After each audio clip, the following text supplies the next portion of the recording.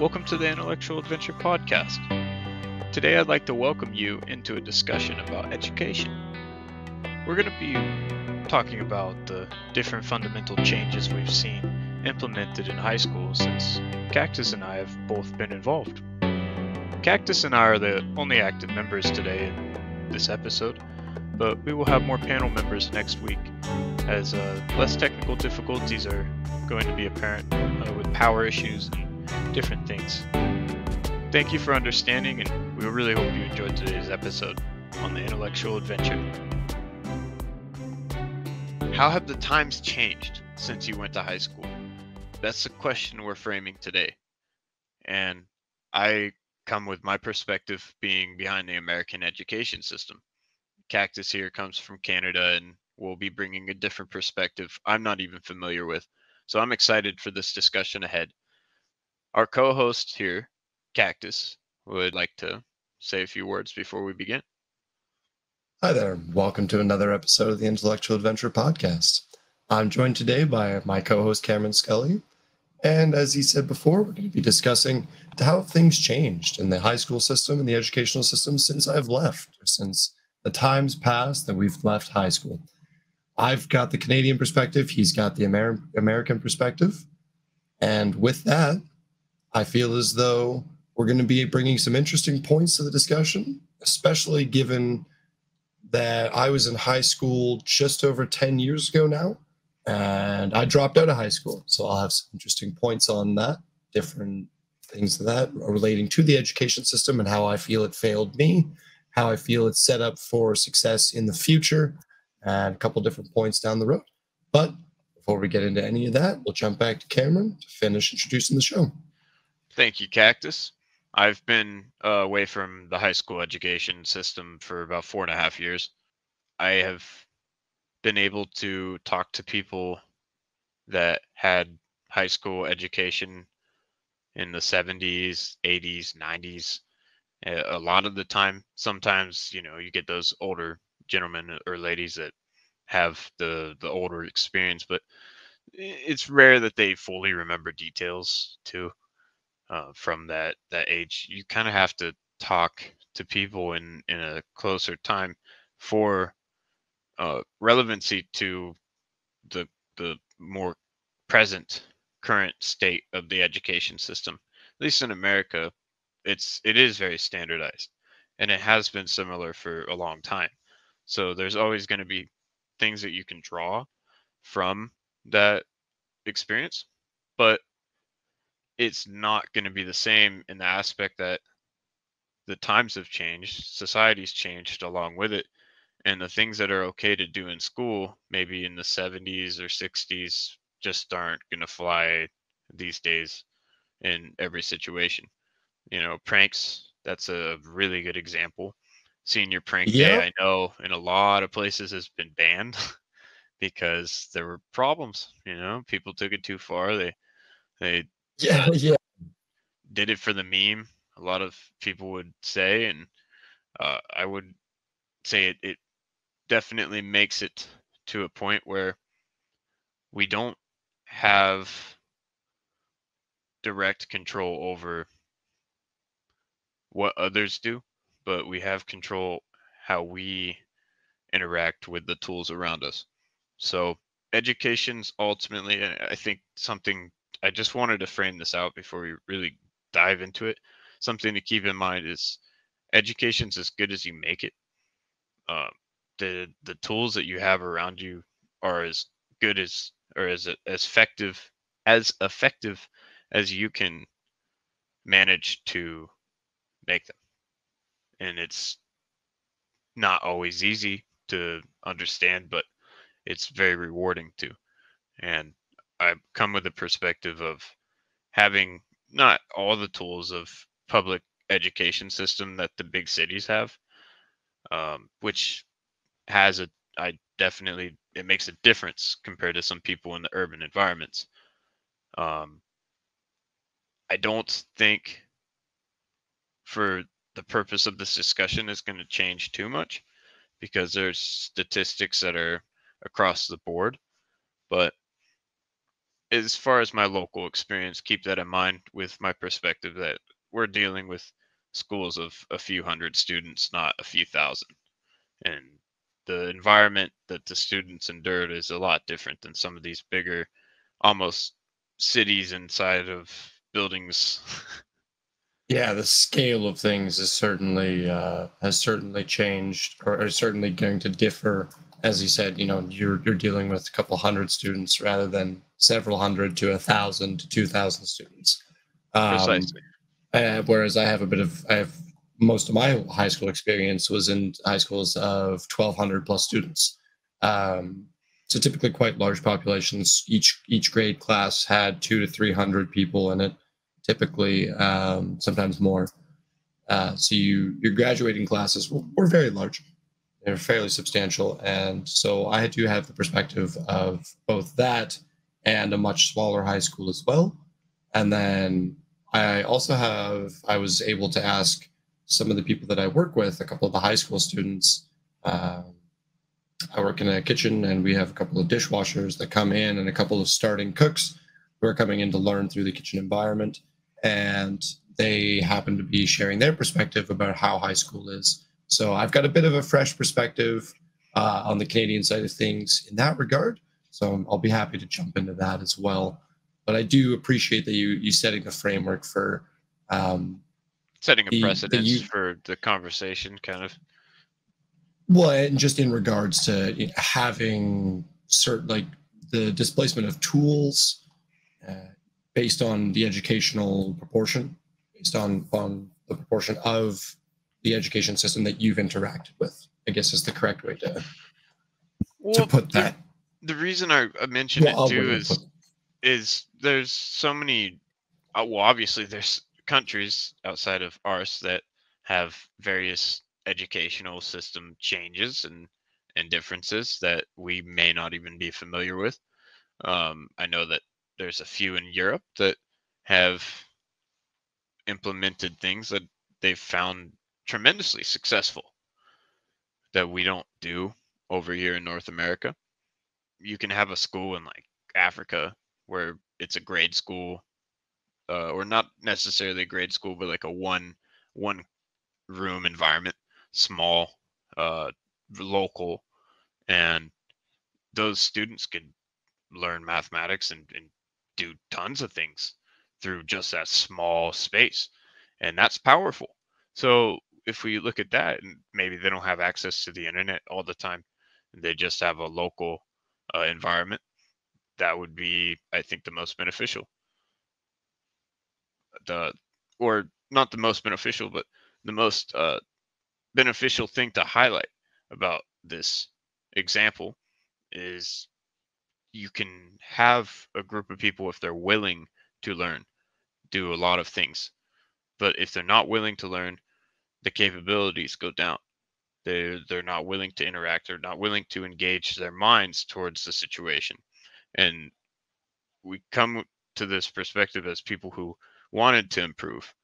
There's a lot of people out there that didn't necessarily care about the academic part of it or pushing themselves out for a challenge. Some people just really want to get through high school because it's something that they're required to do. And so, with our perspective, just so the viewers understand, this is a general highlight of what I'm going to be bringing from my end of the American side. And I'll start now and get deeper into that. So, genuinely, the biggest problem with the American education system right now seems to be communication. There's a lot of social media, obviously, penetrating these educational systems and environments where people are always subject to distractions, to influence, and trends. And I think it affects the way that people like to present themselves when it comes to learning, because people want to seem like they're adaptable, they're able to handle the situation, they're not weak, I guess. One way you could frame it is they're capable, and no one wants to feel like they're incapable. I don't think, uh, unless you know that that's something you're not interested in, or you've outright ruled as something different, like having having a chance, an opportunity to engage with a platform or people or a project is positive. I feel like that's a good connection and bridge to make and form. Now, if you come to the education system in 2023, I have a few points that I wanted to highlight. The Pearson School Report of 2023, and we're going to have all the research linked at the end of this show on our website and through the podcast. So if you have any references you'd like to make, feel free to check out the links. But in this article on page 6 here, the challenges and solution part, they say mental health, attendance, and support for students will send or with send are expected to be the biggest barriers to student learning over the next 6 months. And they think that the school-wide challenges for teachers to have, cited by teachers, are creating staff well-being and workload committees, getting creative with recruitment and ways to generate income for schools, and increasing training in line with growing challenges. I see a lot of potential similarities between our police force and the teacher staff problem. There's just so much staffing issues as is that keeping staff trained properly while they're already stretched thin is just, it's stressful. It creates a stressful environment. I think if we implemented the system in a better way that was more efficient or more approachable to accepting new hires, where in and this is speaking with background checks, of course, because we all understand why that's implemented, why things are set up to be that way. That there's precautions people have to take. These are kids, and we want to make sure and highlight that that's a very important factor. I think that's a very important factor in this to consider, and the options that are weighed. But with this being the case, we had to come and understand that you don't get people together in an environment where the teaching staff doesn't want to learn unless you want to set them up for failure, because the teaching staff has to learn with the students and understand who they are to effectively teach them. And if they don't have that connection from that teacher, they're kind of losing the point of connecting themselves with the education. Like seeing a steward of the education system is important. And that this article in 2023 really highlights that. I think after COVID and the realistically the remote classroom came into play, people have seen both the pros and the cons of remote education and bringing people together for a purpose when the purpose seems meaningful. It's not just sending them to do random busy work. It's actually asking them to engage, because the engagement portion is where they're going to learn the most, where they're going to actually effectively see that learning. And Cactus, yeah, would you like to respond? Yeah, absolutely. So certainly, I feel as though you're right that we need to implement a more efficient system. I just want to add that with the way things have been changing in the current society, especially with tools like AI development and the different communication tools, as you were talking about, we have a very, very fast curve of development. And it almost feels like teachers are constantly stuck behind that curve, that, and they're always understaffed. So it's very tough to feel as though they don't have an insurmountable workload to overcome because there are so few teachers and so many new students. As you mentioned, you have a pretty severe staffing issue, and I imagine it's fairly similar to what we have here in Canada. From my understanding, a lot of places do have an educational staffing issue. You mentioned Europe. A lot of European countries have very well staffed education systems because their education systems have been well rounded and built over hundreds of years. They understand the value of promoting teacher health and teacher well being because, just as you mentioned, those are kids. And you'd want role models in front of your children. Those are the people where they go to spend 6 to 8 hours a day in front of. I would want to interact with role models in my professional career. That's what I aspire to have around me. I want role models in my life. So as a child, and as a parent of a child, I would very much want an individual that my child can look up to and can aspire to be like, even if they don't want to be a teacher, that they can take that learning practice, that educational value into whatever field they choose to go into. Yeah, I think that's an important point to highlight, that people connect well when the staff is at their best, when the staff feels healthy. And if they're not balanced and they don't feel like they're able to engage properly, that adds stress. They don't feel like they're doing quality work, maybe. It's hard to speak from that perspective because I don't teach.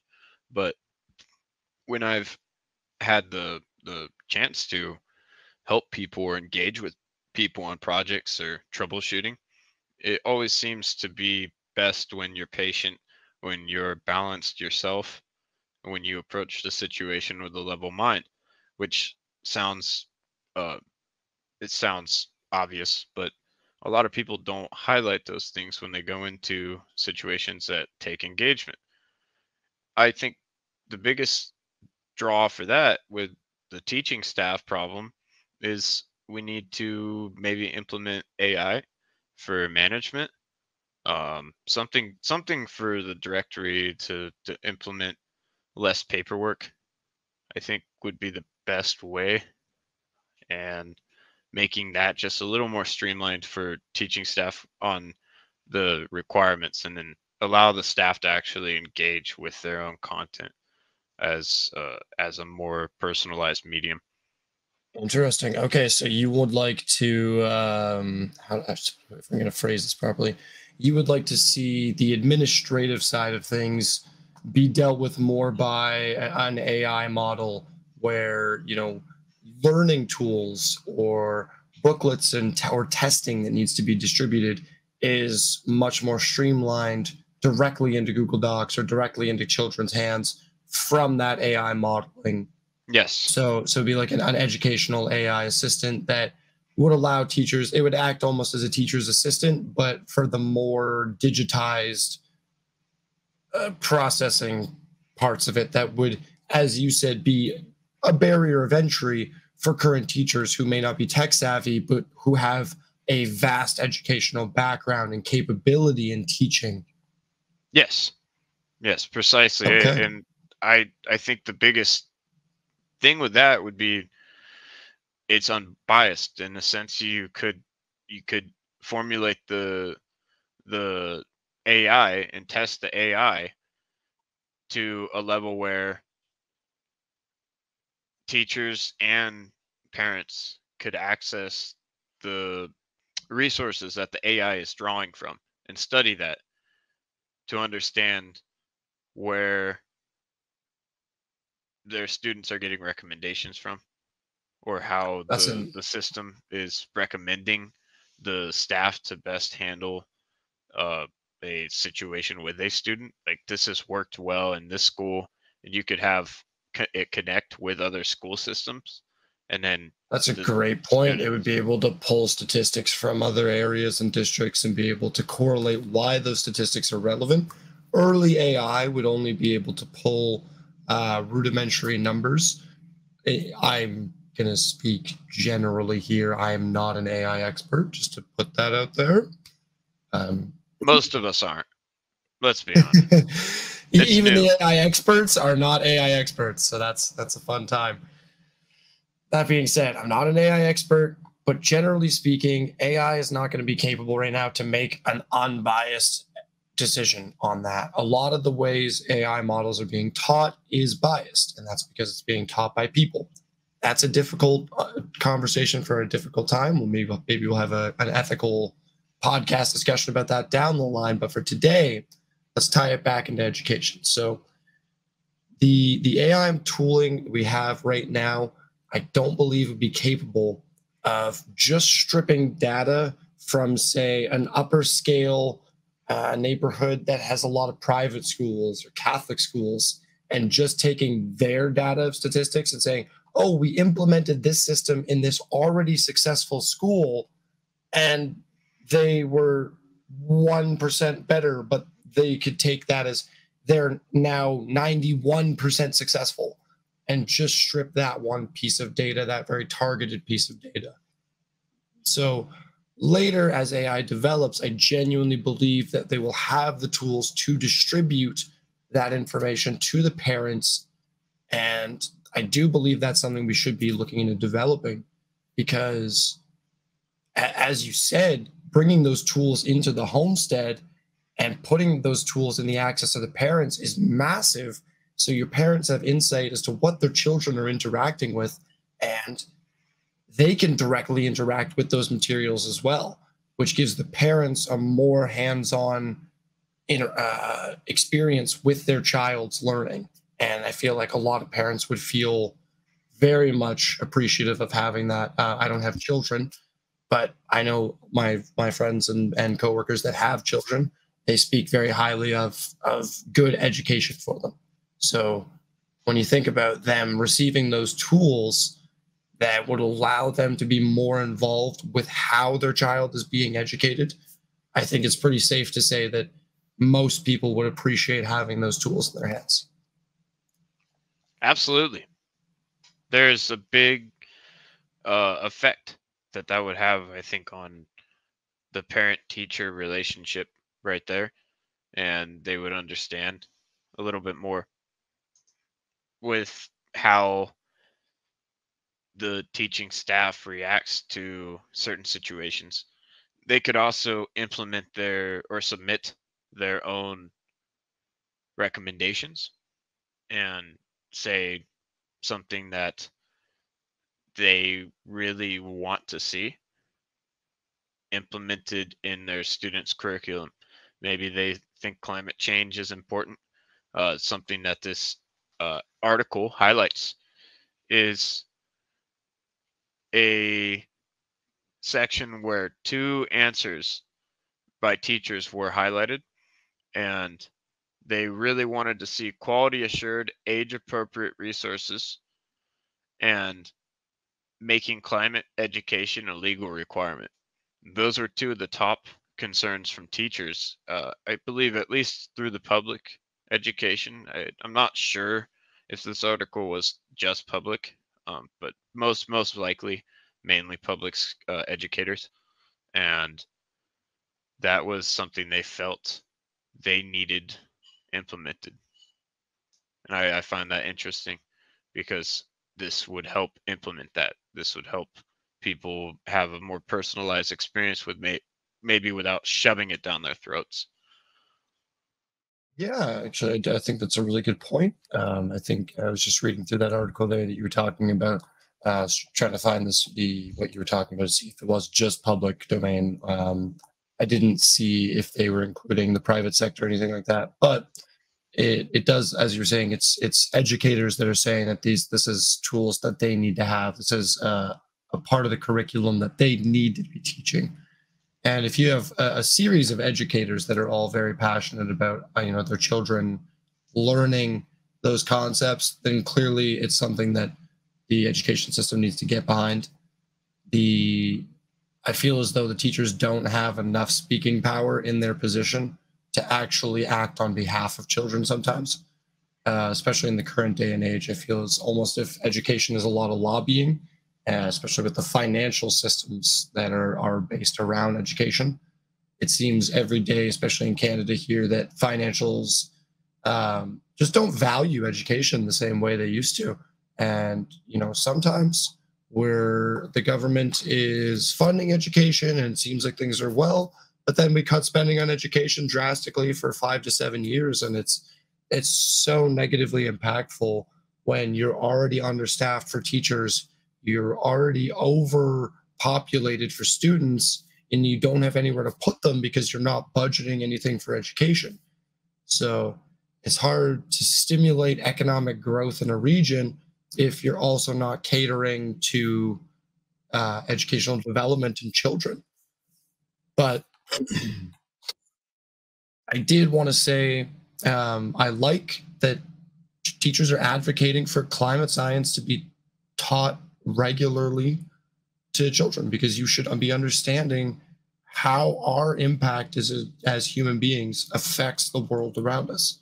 Because one person isn't a big deal throwing an apple on the ground, but it sounds silly, but because apples are natural, they decompose. They still take several years to fully decompose and to actually do anything useful in that cycle. So there's proper ways to go about doing those things to have that decomposition accelerated rather than just dropping a core on the ground. Because if one person does it, it's not a big deal. If 8 billion people do it, it's a pretty big deal. So we need to understand our impact as humans. And I think that that's a really good thing that teachers are advocating in present day for children to understand climate science. However, I did want to jump back to the staffing issue. Do you feel like in present day that the staffing issue is worse? And obviously this one's going to be a little bit difficult to have a correlating opinion on because you have no current experience. But just based off statistics and what you've looked into, do you feel as though the staffing issue now is more impactful than when you were in high school? Do you feel that you felt that the understaffing issue was very drastic when you were in high school? I felt like there was a lack of certain fields being supported. Like music was always a controversial discussion.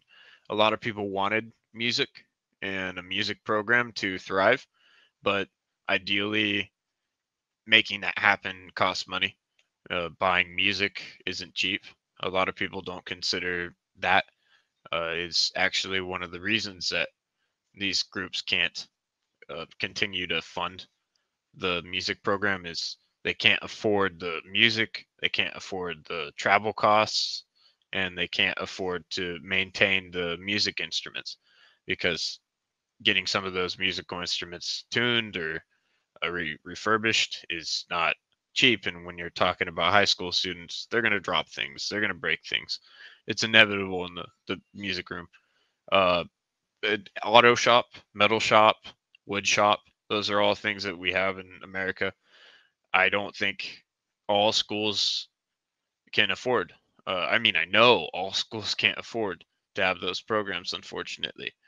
That's something, it would be great if that would be different. But when you're talking about rural communities, places where I'm from, where the money's just not always there, and we're, I'd say, a more well off rural community because it's retirement based and there's different things that like ranchers and old cattle farms or cattle ranches that have helped fund some of the projects in Plymouth County, but it isn't enough still with all that going on to even provide it for all the schools in that local area.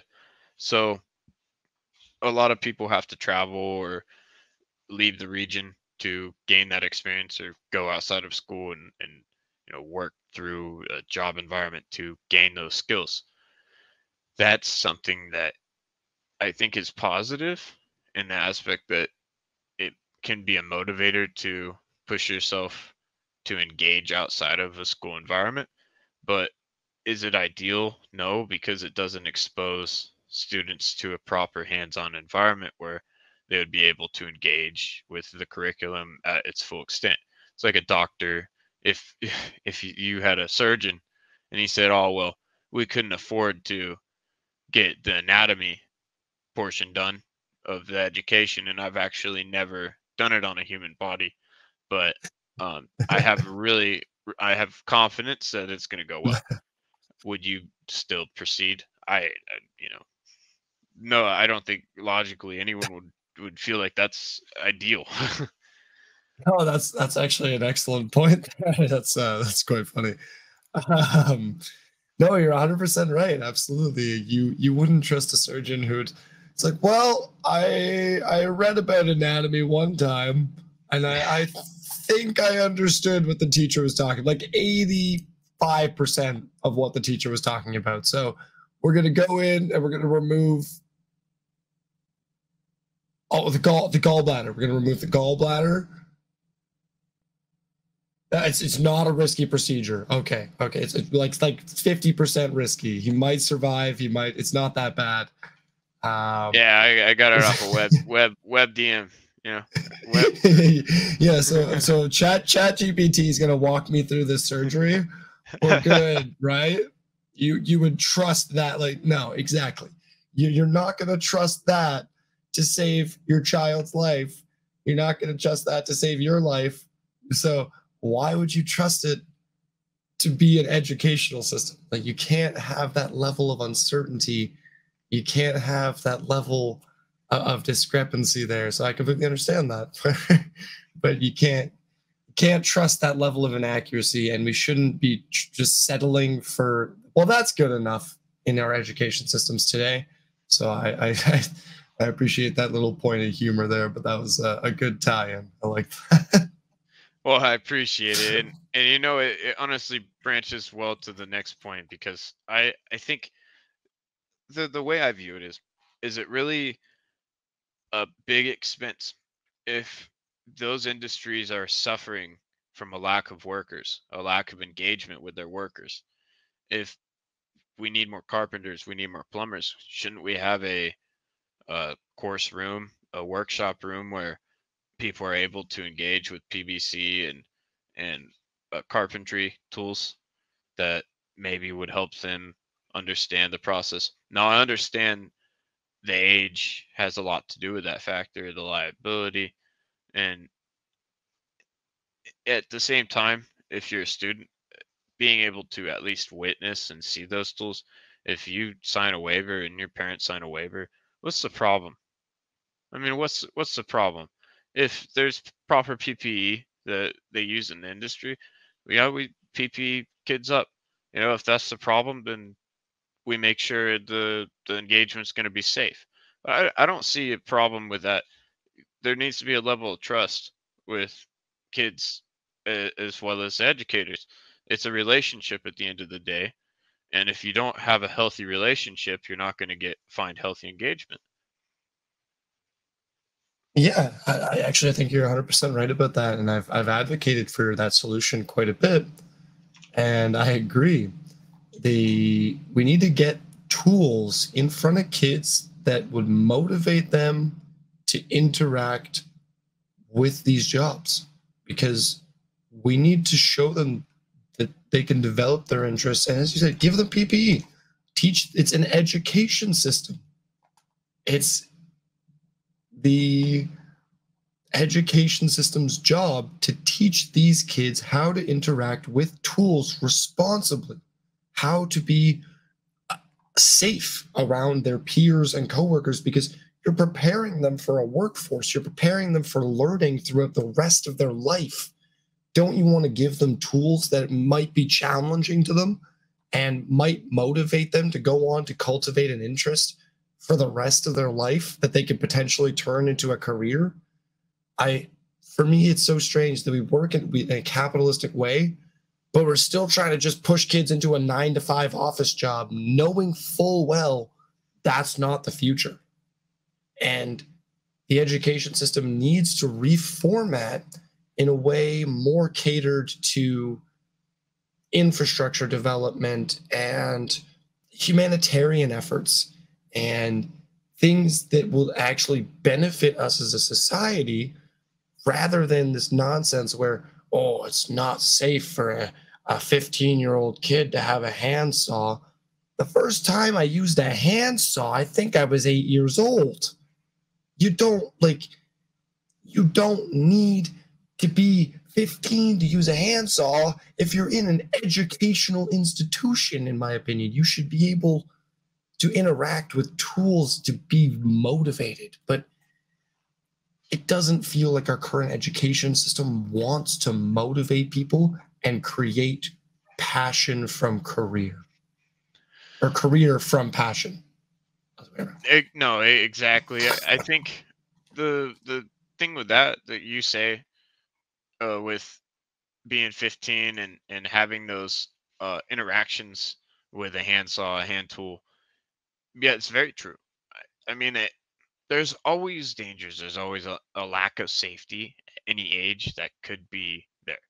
That's why we're surviving as people. We're not necessarily always thriving. I mean, you could say it that way, but I would just say, as a living creature, the sense is to survive, and you can't necessarily disengage from that. There's similarities with education process. There's going to be natural learning involved. There's things that you pick up through school that isn't necessarily part of the curriculum. I mean, your peers are going to teach you things maybe about social media or Hollywood. That's a popular one that's discussed in a school environment. And celebrities. Celebrities have a lot of influence on kids. That's something that's been talked about for a long time. And I don't think that's ever going to go away. That's just how role models work. People engage with different things, and they choose to like and appreciate values for different reasons. And it means a lot to students when they are able to choose. I think that's important. Give the students a little bit more of a voice in their process. I think you'd see more results. Certainly, rather than trying to force them through the hoops that you think is educational. And then, how many times do you talk to someone today and you talk to them and, oh, I don't remember 90% of what I learned in high school. I don't remember anything that I learned in high school. Oh, I wish they taught me about taxes. I wish they taught me about this. They're not learning life skills. They learned how to socialize. And a lot of the time, you learn your own learning style. You figure out what does and doesn't work for you. But sometimes people need that extra help. And that's why while it works for 60% of people, is like 60% of people is a really bad average. I'm no mathematician here, but if we did 60% of 8 billion really quick, 50% is 4 billion. 60%, what, 5.4, somewhere around there. Yeah, no, it's not good. Like, so you're missing out on 3.75 billion people. So that's somewhere 3.5 billion people. Let's be generous. That's a scary number. That's a scary number of people to just be left behind.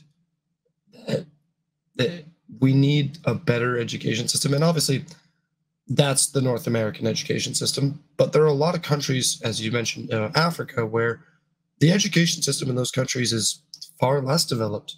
And I believe that we have a duty as people to bring more education to everyone. I believe that the internet should be accessible to everyone because that would provide people with the opportunity to have better access to information. I believe that there should be more teachers available in each area, and that I do believe that we should have AI teaching tools. I just don't ever believe that we should end up with AI teachers, because AI teaching models can, as I said, be biased and can be programmed to be biased.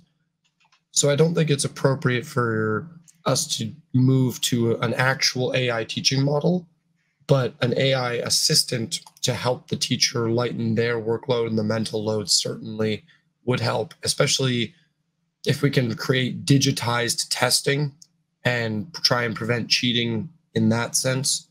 Maybe cell phones get deposited at the beginning of a test day, and then you give out cell phones again back when that test is done, something like that. I don't know. I'm not a digital security expert. Don't pretend that I am. But some sort of system needs to be developed in these areas to help allow a digitized test to be processed and graded by an AI teacher. That would allow a lot of the marking and the grading to be just alleviated from the teacher, so they could focus on curriculum and course load, how to develop kids who need a little bit more help. But right now the system is just, I think, lacking in direction, and so its potential is limited. Yeah, I would agree with that. It's not going to be ideal to have an AI teaching model in recent research. I wouldn't say that it's effective, like you're saying. It's biased. It's based off of a biased model because it's based off of our information. So inherently, there is bias.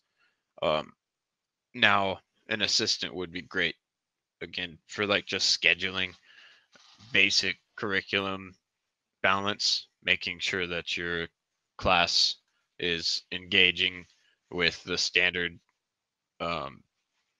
requirements. It's fulfilling certain standards, or even if you wanted to make something just for yourself, like something on your own standard, you could make something quality based off of what other people have published or submitted. I think that's important. If teachers were able to engage more with other teachers, that is the strength of the model. And this is something that I wanted to implement before through a job shadow program, but I don't think through the liability of the system that there would be much of an issue. It's just having the funding and finding the funding for projects like these, and gaining awareness is where we're going to see results. Someone who has the potential to influence a system like this, and if they're able to hear the message like this, or see the points and they come across, they strike them. There might be something that can change. But for people like us who are not directly involved with the education system now, it's hard to necessarily gauge how the process is going to happen.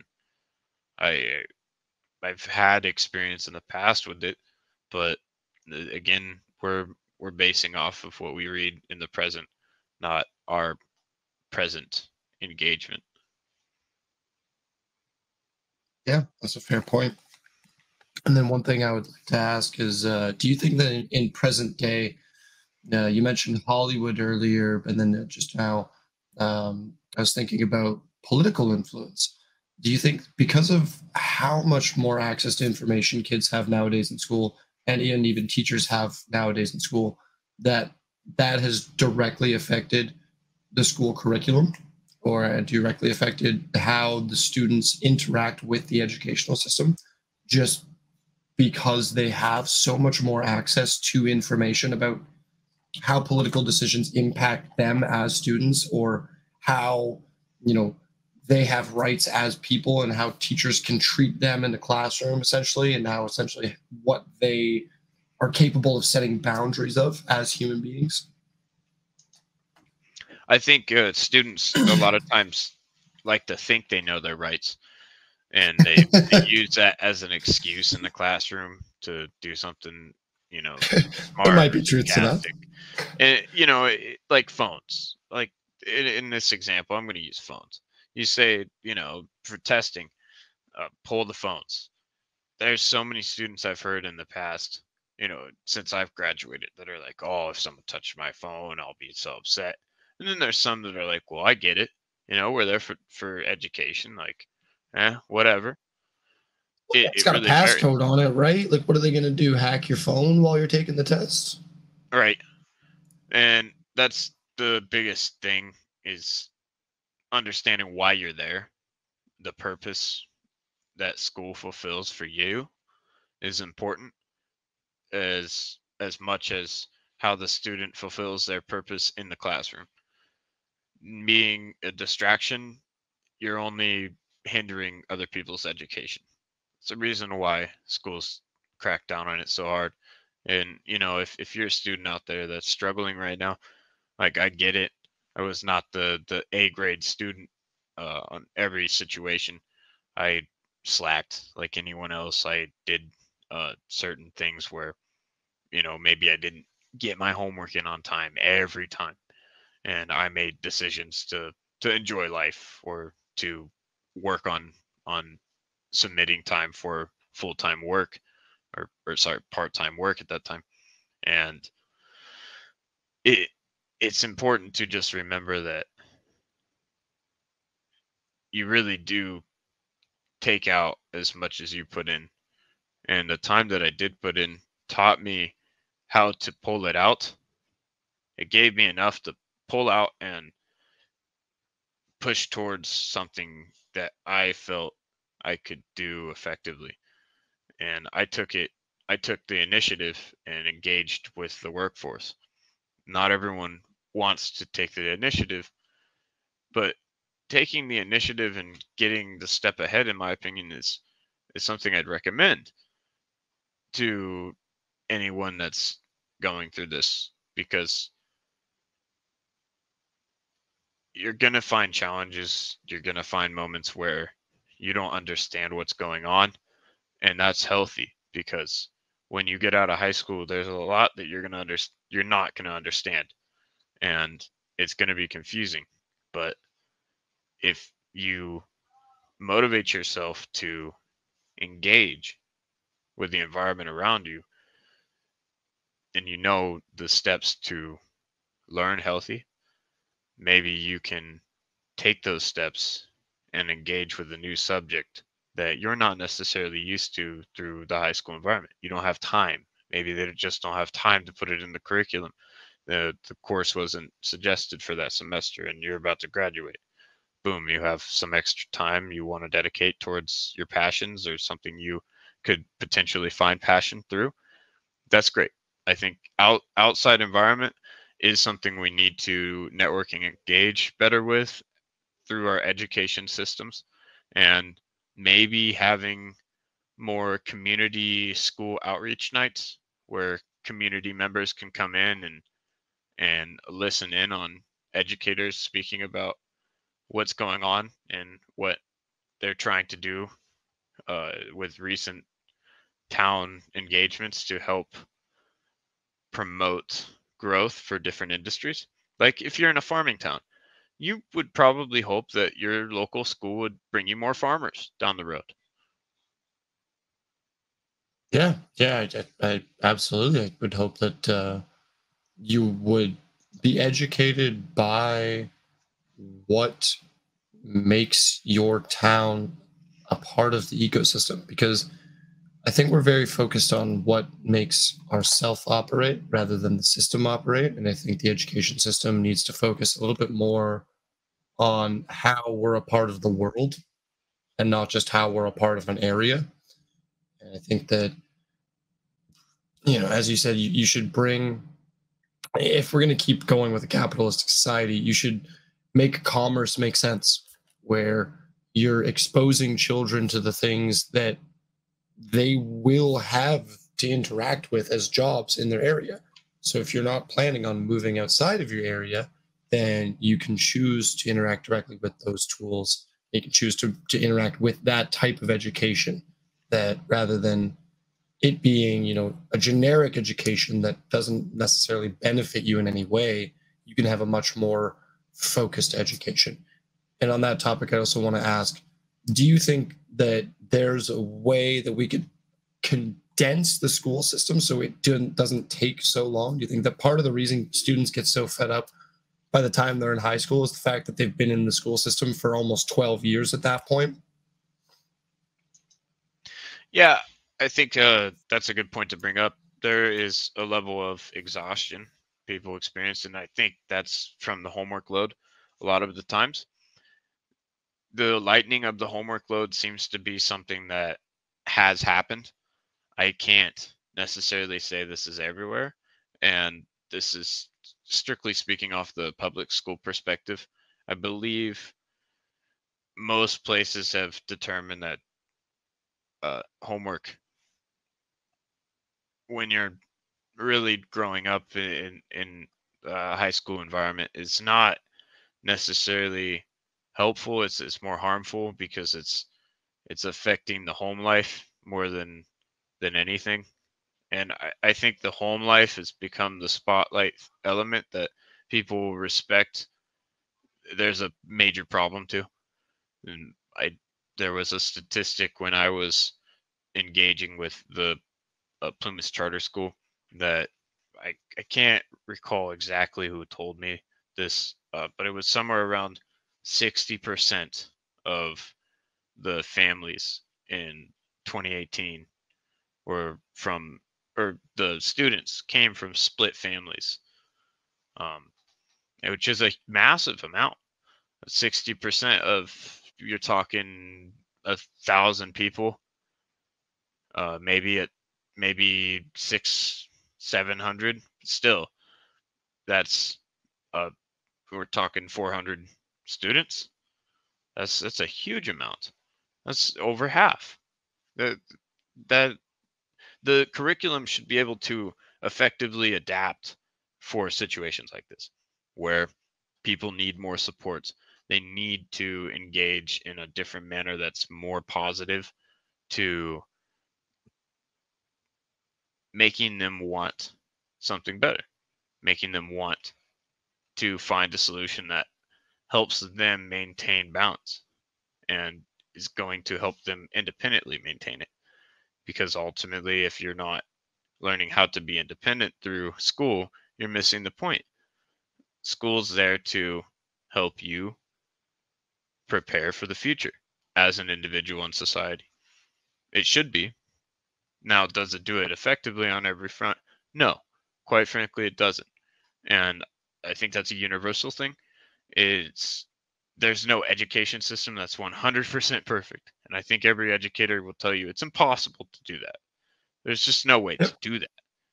But People are too different, in my opinion. I don't believe that there's any one way that would educate every single person.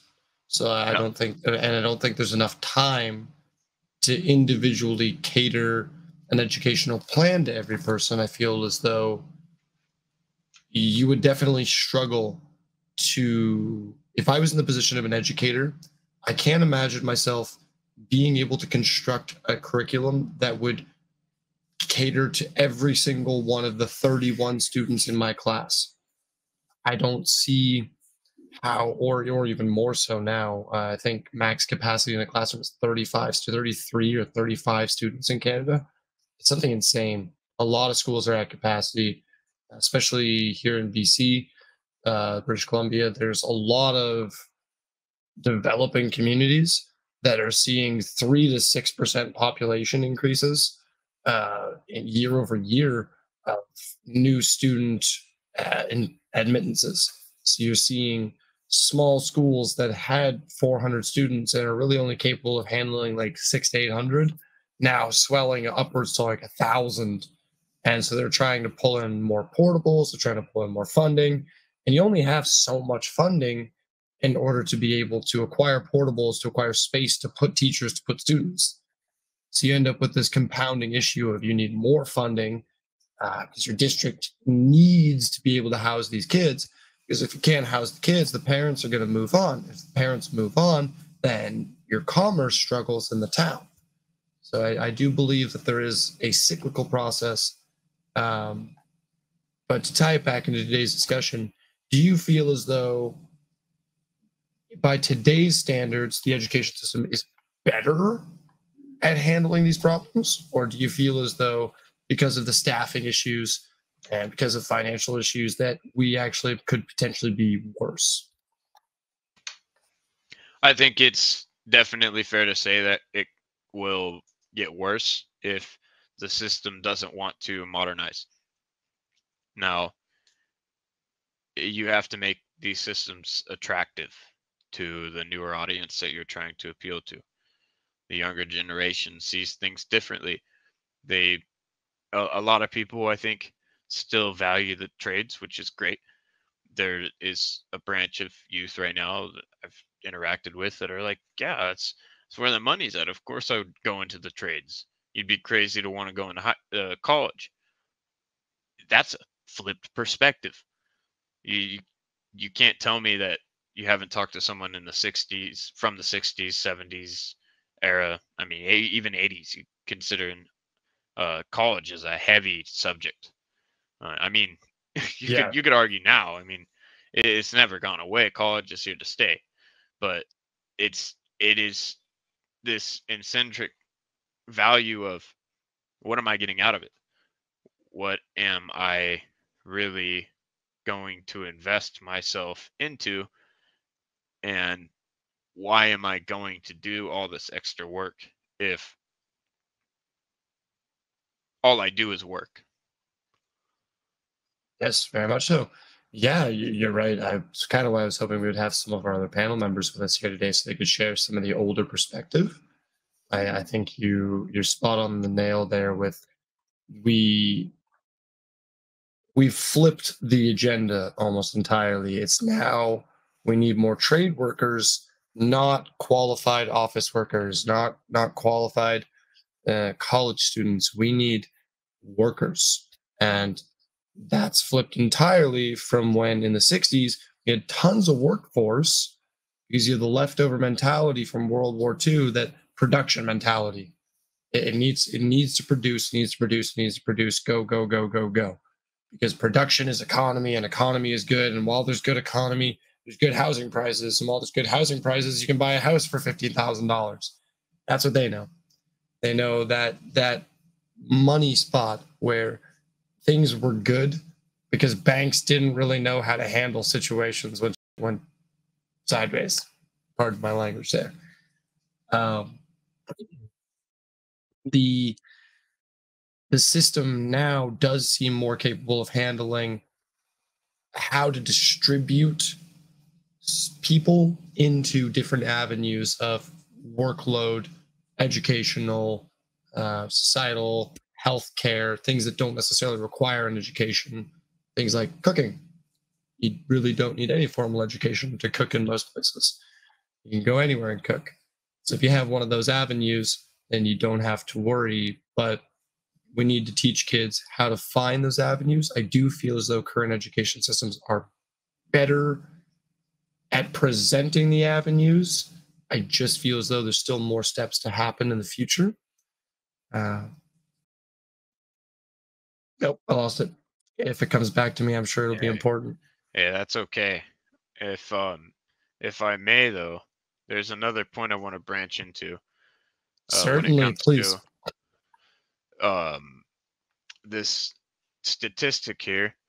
There's 3/4 of teachers are confident in their ability to support pupils with pastoral issues they face. Um, to address school-wide challenges, the teaching staff have also said that creating staff well-being and workload committees, getting creative with their recruitment, and increasing the training were all things that they wanted to consider. And I think we've highlighted the training, but the income is an interesting discussion because there's a lot of ways that the students could help with that, but a lot of times faculty's not willing to accept that as a reality. They don't want to accept that it's they have to ask for help. I think it's a pride issue for some schools. I'm not saying it's with every school, but the last thing they want to do is make the students feel like, oh, they're gonna have to shut down programs or discourage them.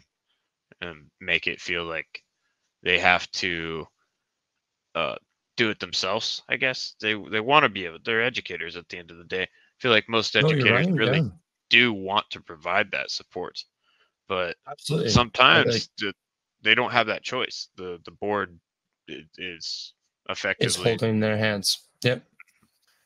Yep, very much. And it's like, I don't know if you ever had this in your experience, but very much in my experience, I had teachers go out of their way to, out of their own pocket, they would purchase things that were like extras for the class, bonuses, rewards, extra resources, even because, art teachers didn't have a specific paper or something to try and do a specific project that was a part of the curriculum. And, you could see the pain in those teachers' eyes when they're sitting there trying to explain to a student, like, we don't have it in the budget to have this thing. And it because they want the resource, they see the child have that passion, but they also see the passion be extinguished just that little bit every time. You have to be like, we don't have the budget for it.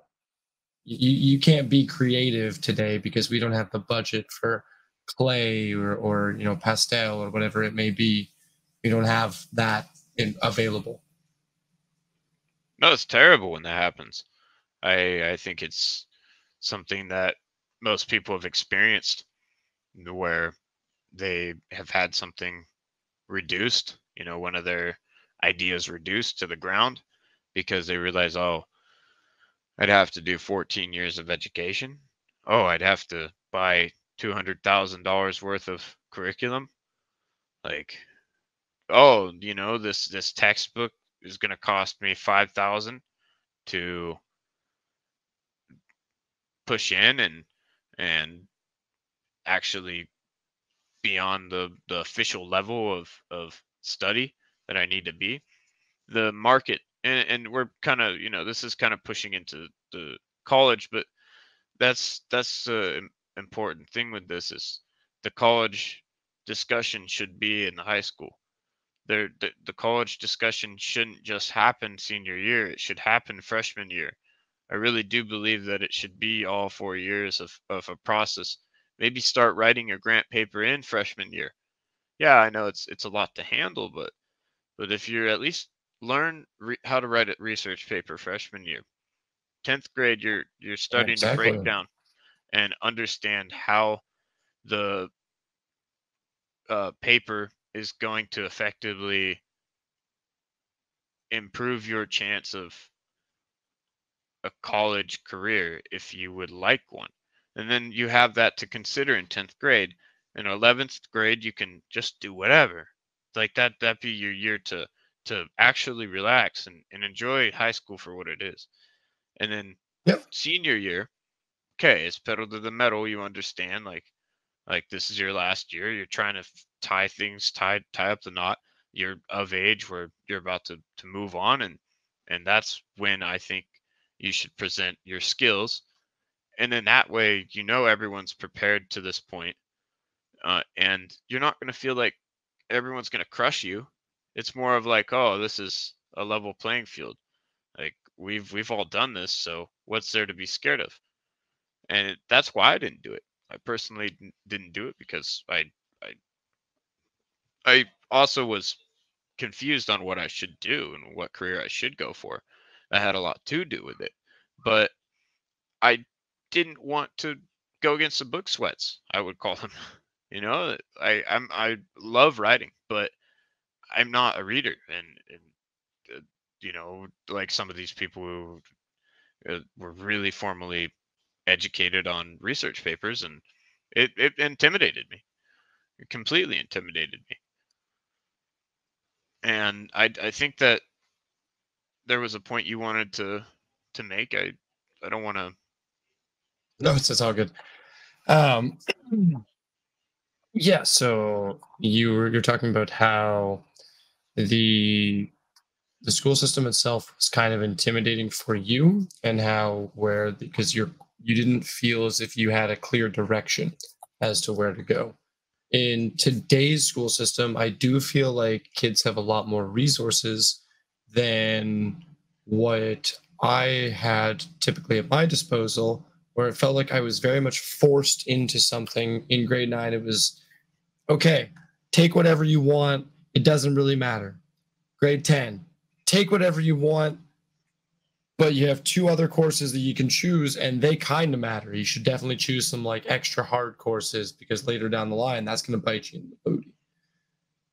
This time in grade 11, it's like, okay, now everything matters. And if you didn't choose all the right courses up until this very moment, you're done for, and you're going to have to spend grade 12 using all 4 of your extra courses, taking all the courses that you should have taken that we didn't tell you that you would have needed to take in order to get into the career that you wanted to go into. Basically, so you're a pain. Yeah, that's exactly it. It was just like, so I understand your perspective of grade 9, get them thinking about starting to write those tests, because, or those reports, those essays and things like that, because you need to have it thinking of, okay, grade 9, here's an example. Here's your structure. Here's 3 different ways that it's always written in this format. Here are 3 different examples of how people would structure their thoughts. Grade 10, and maybe even extend it 3 years. By the time grade 11 comes across, you're really focused. That's when it actually gets written. Grade 10, you do maybe some mock trials, or you're focusing entirely on why you're structuring your thoughts that way, how you're trying to present your thoughts. Are you trying to win an argument? Are you trying to persuade someone? Are you trying to sell a point? Or are you trying to just tell people information that is 100% factual, supported by established research? You can teach people how to do that in a very fixed period of time without making them feel like, oh my God, my whole life is structured around this final test. And if I don't pass this final test, then I don't know what I'm going to do with my life. So it creates this sense of panic that is very unnecessary in kids. We shouldn't be trying to panic, 15, 16, 17-year-old kids, because, oh, what are you going to do for the rest of your life after this? Because we didn't teach you how to create a career out of something that you're passionate about. So just figure it out.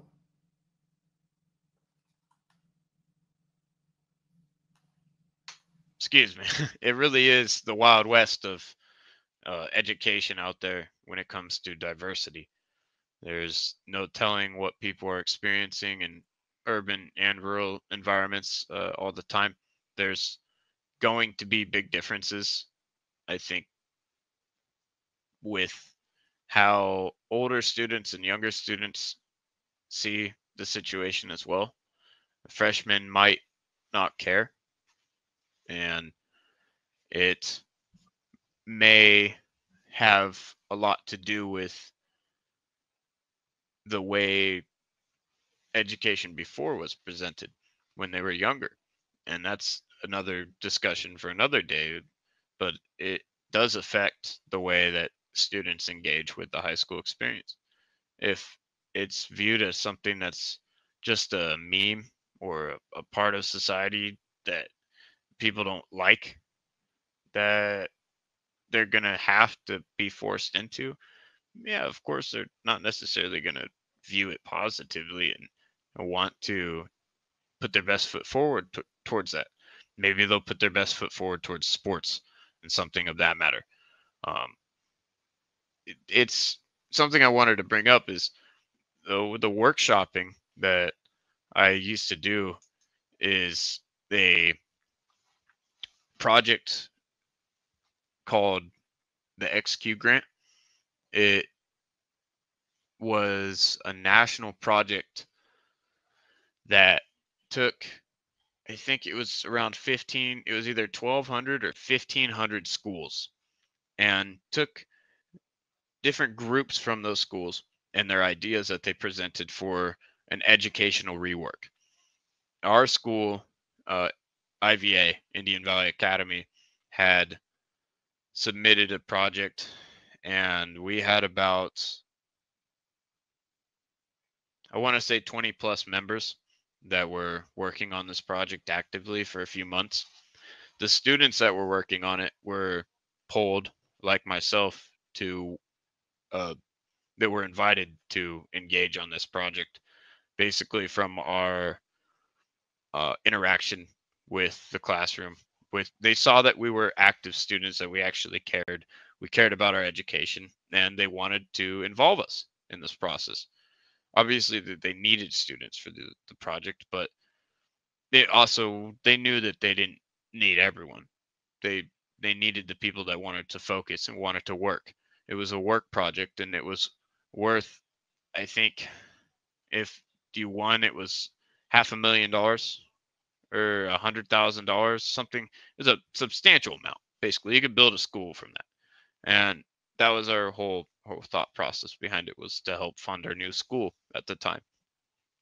We ended up getting to the semifinals.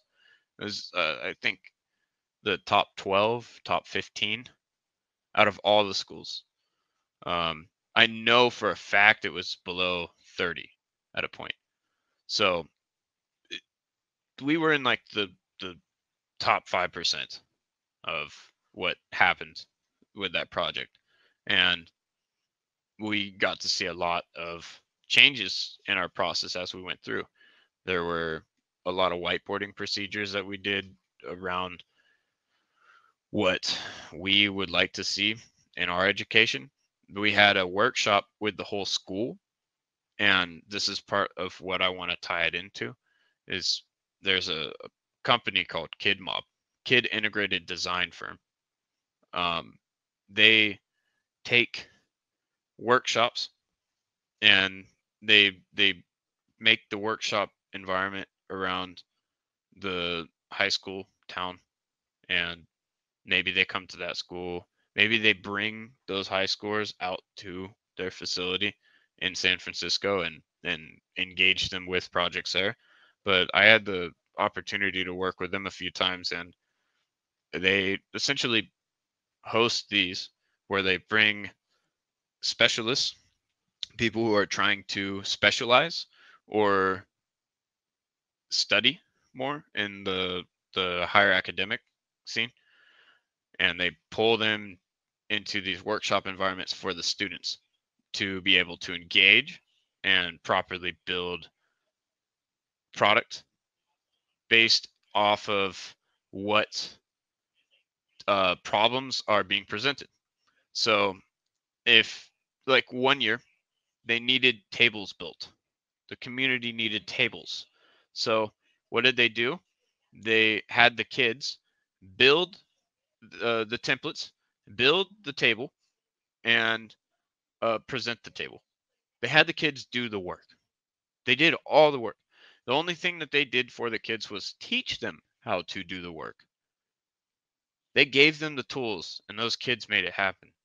And that was my point in saying what I did at the beginning with, like, an African school, maybe the one classroom environment where they don't have a CNC machine, they don't have a welder, you know, not everyone has access to those kinds of implementations. It does not mean those kids are at fault and cannot process or learn or engineer. Yeah, They just may yeah, I think have you're absolutely zero right. opportunity. Yeah, that's exactly it. Like you're not. It's not that there's incapability. It's inaccessibility, and Exactly. that inaccessibility really is what needs to change moving forward in the future for all of us. Is that we need to put accessibility in the hands of the students, because without it, they're suffering in terms of their development. Yeah. Yeah. And, that to touch back on this model, there's one thing that we did discover. So without, going off, I don't want to just throw the model out in case they were going to use it. And I just don't feel right doing that. But essentially, it's kind of public knowledge. At a point, we pulled from public sources, and it is my experience. So at the end of the day, I learned my business concepts. A lot of the business concepts that I had early on were based on my experience through this project. It was a meaningful project. We did a lot of work. when it came to the research portion. Earlier, I was saying that our school presented a workshop to the students. That project had us literally measure the school based off of the blueprints. We mapped out our school and did the financial documentation for how much it would cost to refurbish those spaces. And we successfully did it as a whole school. We successfully rebuilt our school financially in a financial demographic, just like any business proposal formally would be. We had to present it to a board, and the board would either approve us or deny us. And if they approved us, we got graded on our approval, basically.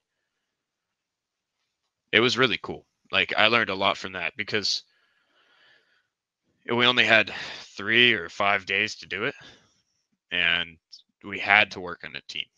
That was kind of the criteria. And someone like me, who I'm very much like, just give me a ruler and a pencil, and I'll be back tomorrow. Like, I'd much rather just find space and calibrate my thinking into understanding what's going on. But most times I don't like to ask for help. I try to figure it out, but I've also adapted my thinking since then because I've learned that I don't want to continuously fall on my face because of ego. I want to humble myself and slow down and approach things with a more humble heart and understanding. I don't need to understand it all. I need to understand that I don't understand it all and accept the knowledge in as understanding rather than forced procedure. Yeah, I think that's a very self-aware perspective. I think that's a very good talking point. So one thing I want to talk about today as well was the way that the educational grading system works here in British Columbia. This is a bit of a sore point for me. We removed the grading system, the traditional number grading system, and we replaced it with these 4 points that I have up here at the top. Man,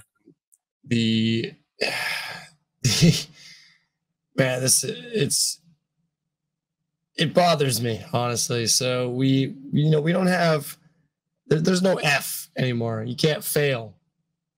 I guess failure is just not an option. We're too big to fail. Failure's not an option? No way. You can't actually fail in the British Columbian. I wish I was kidding, man.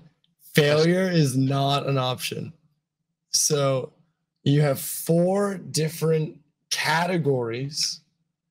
You have emerging, which is the worst term I've ever heard in my life to describe someone who is struggling with the academic content that you're giving them.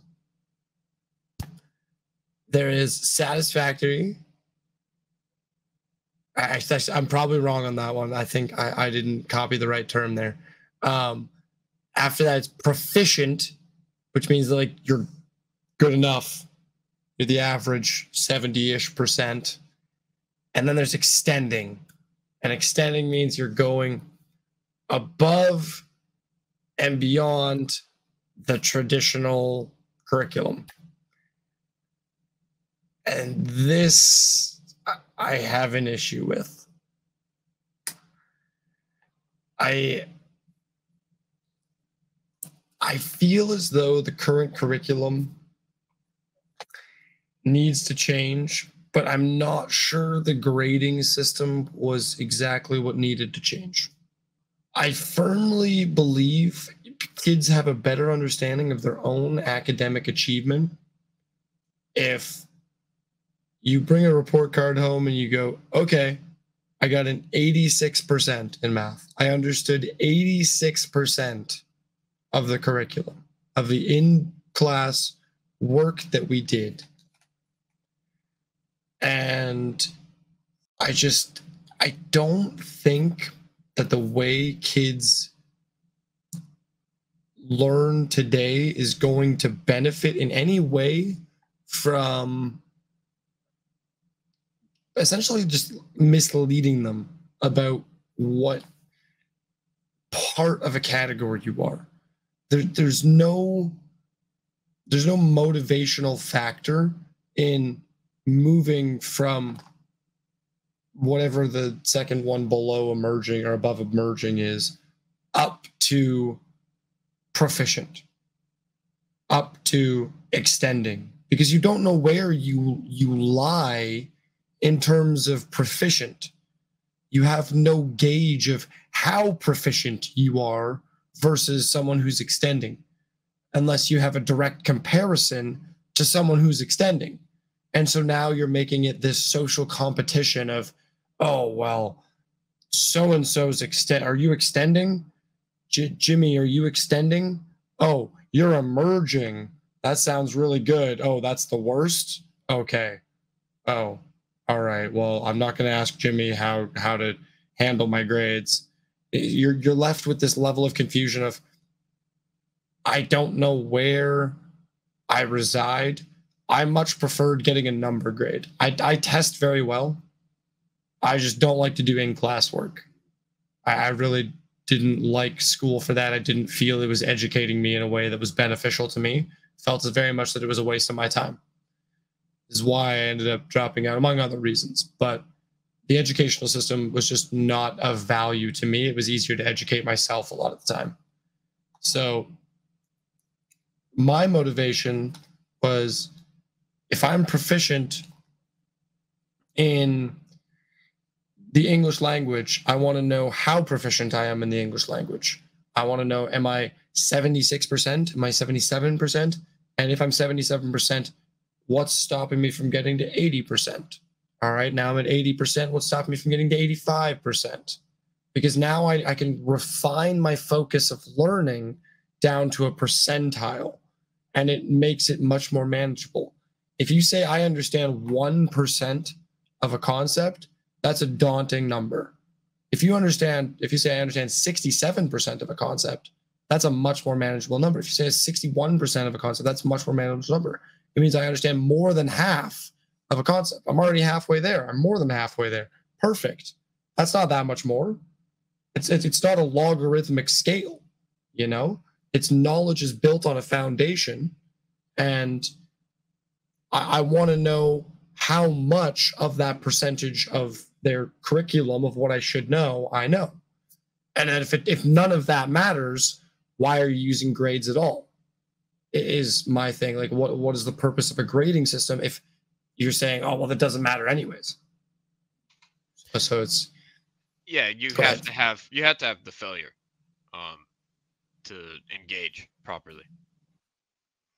Yeah, because if a child's emerging for 12 years in a row and then you just push them into the workplace, what are they emerging into? Failure? Like, you're setting them up to not be set up for success. You're setting them up to not be ready to interact with a world that is not going to care about them. If you're forcing them to care about themselves, but they don't know how, because you as an educator just let them be stuck in that emerging bracket for an extended period of time. So you need to say, okay, you're not emerging. You're stuck, and you need to have some extra help because you're not emerging. You need to be proficient.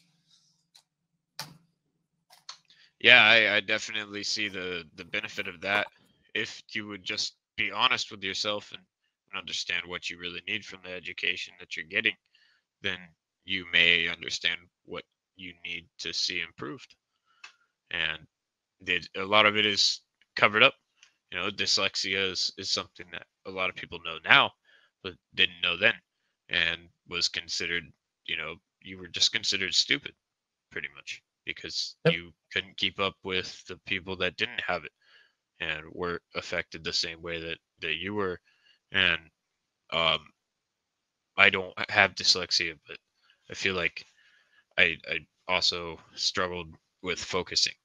That's something, like, that's why I when I'm really interested, I'll read, and I'll read fast. But before, in like 6th grade, I remember that being something that I struggled with, and I didn't really I didn't really understand at the time why I struggled with it.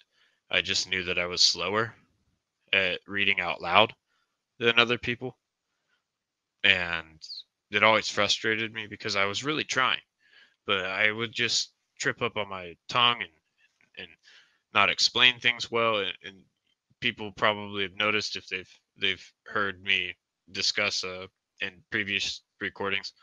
I'm not the most fluid speaker, but I have awareness about that, and I've worked for years at trying to engage in more healthy ways and not interject with more frustration or outbursts, and it's hard. It's very hard because speech and emotion are very intertwined and is very connected, and trying to understand what you want to engage with, how you want to engage people, is important when it comes to networking. It's the most important because if you have respect for these people, you don't want to scare them, you don't want to intimidate them. You want to engage healthily. Yeah, that was well said. You also brought in a really good point about the mental health aspect of things in terms of when I was in high school, I'm not sure if nowadays it would change or be different, but my ADHD and my autism are definitely swept under the rug because I was a high performing student. I was a high performing student labeled as lazy with no initiative.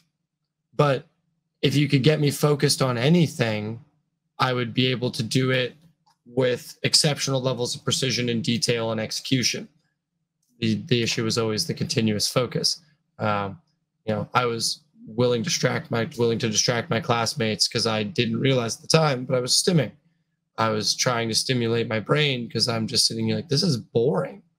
And I didn't know how to do it without like getting up and being rambunctious, because that would be perceived as disrespectful. You can't get up in the middle of a class while the teacher's talking. That's a little bit more lenient now, where okay, you get up and you need a stretch. That's totally understandable. We're human beings. We're not meant to sit for 8 hours. So we understand if you get up and stretch. We understand if you don't need extra time on the test. Or I do, like, I need 90 minutes of test time, but I might need like 10 minutes of break time in between that test where I can just stand, go and get a drink, do a little stretch routine, do a jumping jack out in the hallway if I need to, just something to stimulate my brain. It's not sitting there staring at a piece of paper like, what is the square root of 68.67 without a calculator? That's a great question. You're gonna be asked that on every interview. That's every interview. Exactly. I've realized that's how all of my current bosses have opened up conversation. It's usually, hello, welcome to the corporation that you're going to be working for. Here in the kitchen, we really value people who are strong mathematicians. So can you please just divide 68 point some decimal, because we just want to make sure that you can do math. Yeah, we want to make sure you can slice correct proportions mathematically. Yeah, with a compass. We want to make sure without a compass, but accurate to a compass's degree. Yeah, it really all depends. It truly all depends. Yeah, honestly, it's the mental health side of things are definitely a different aspect, because as I was saying before, my neurodivergences were definitely swept under the rug simply because you don't focus on the kid who's doing well. You don't wonder why he's disruptive in class. You don't wonder why she's disruptive in class. You don't question those things because they're performing above the standard. So as long as they're performing above the standard, well, it doesn't really matter that they're not doing the classwork.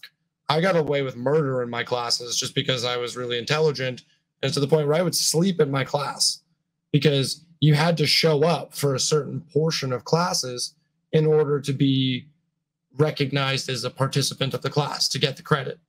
So I had to show up for classes that I had no value from, and I would sleep in the class.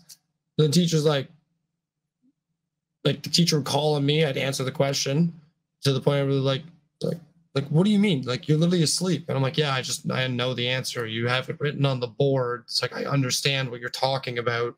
I went ahead and did all today's work. I'm done.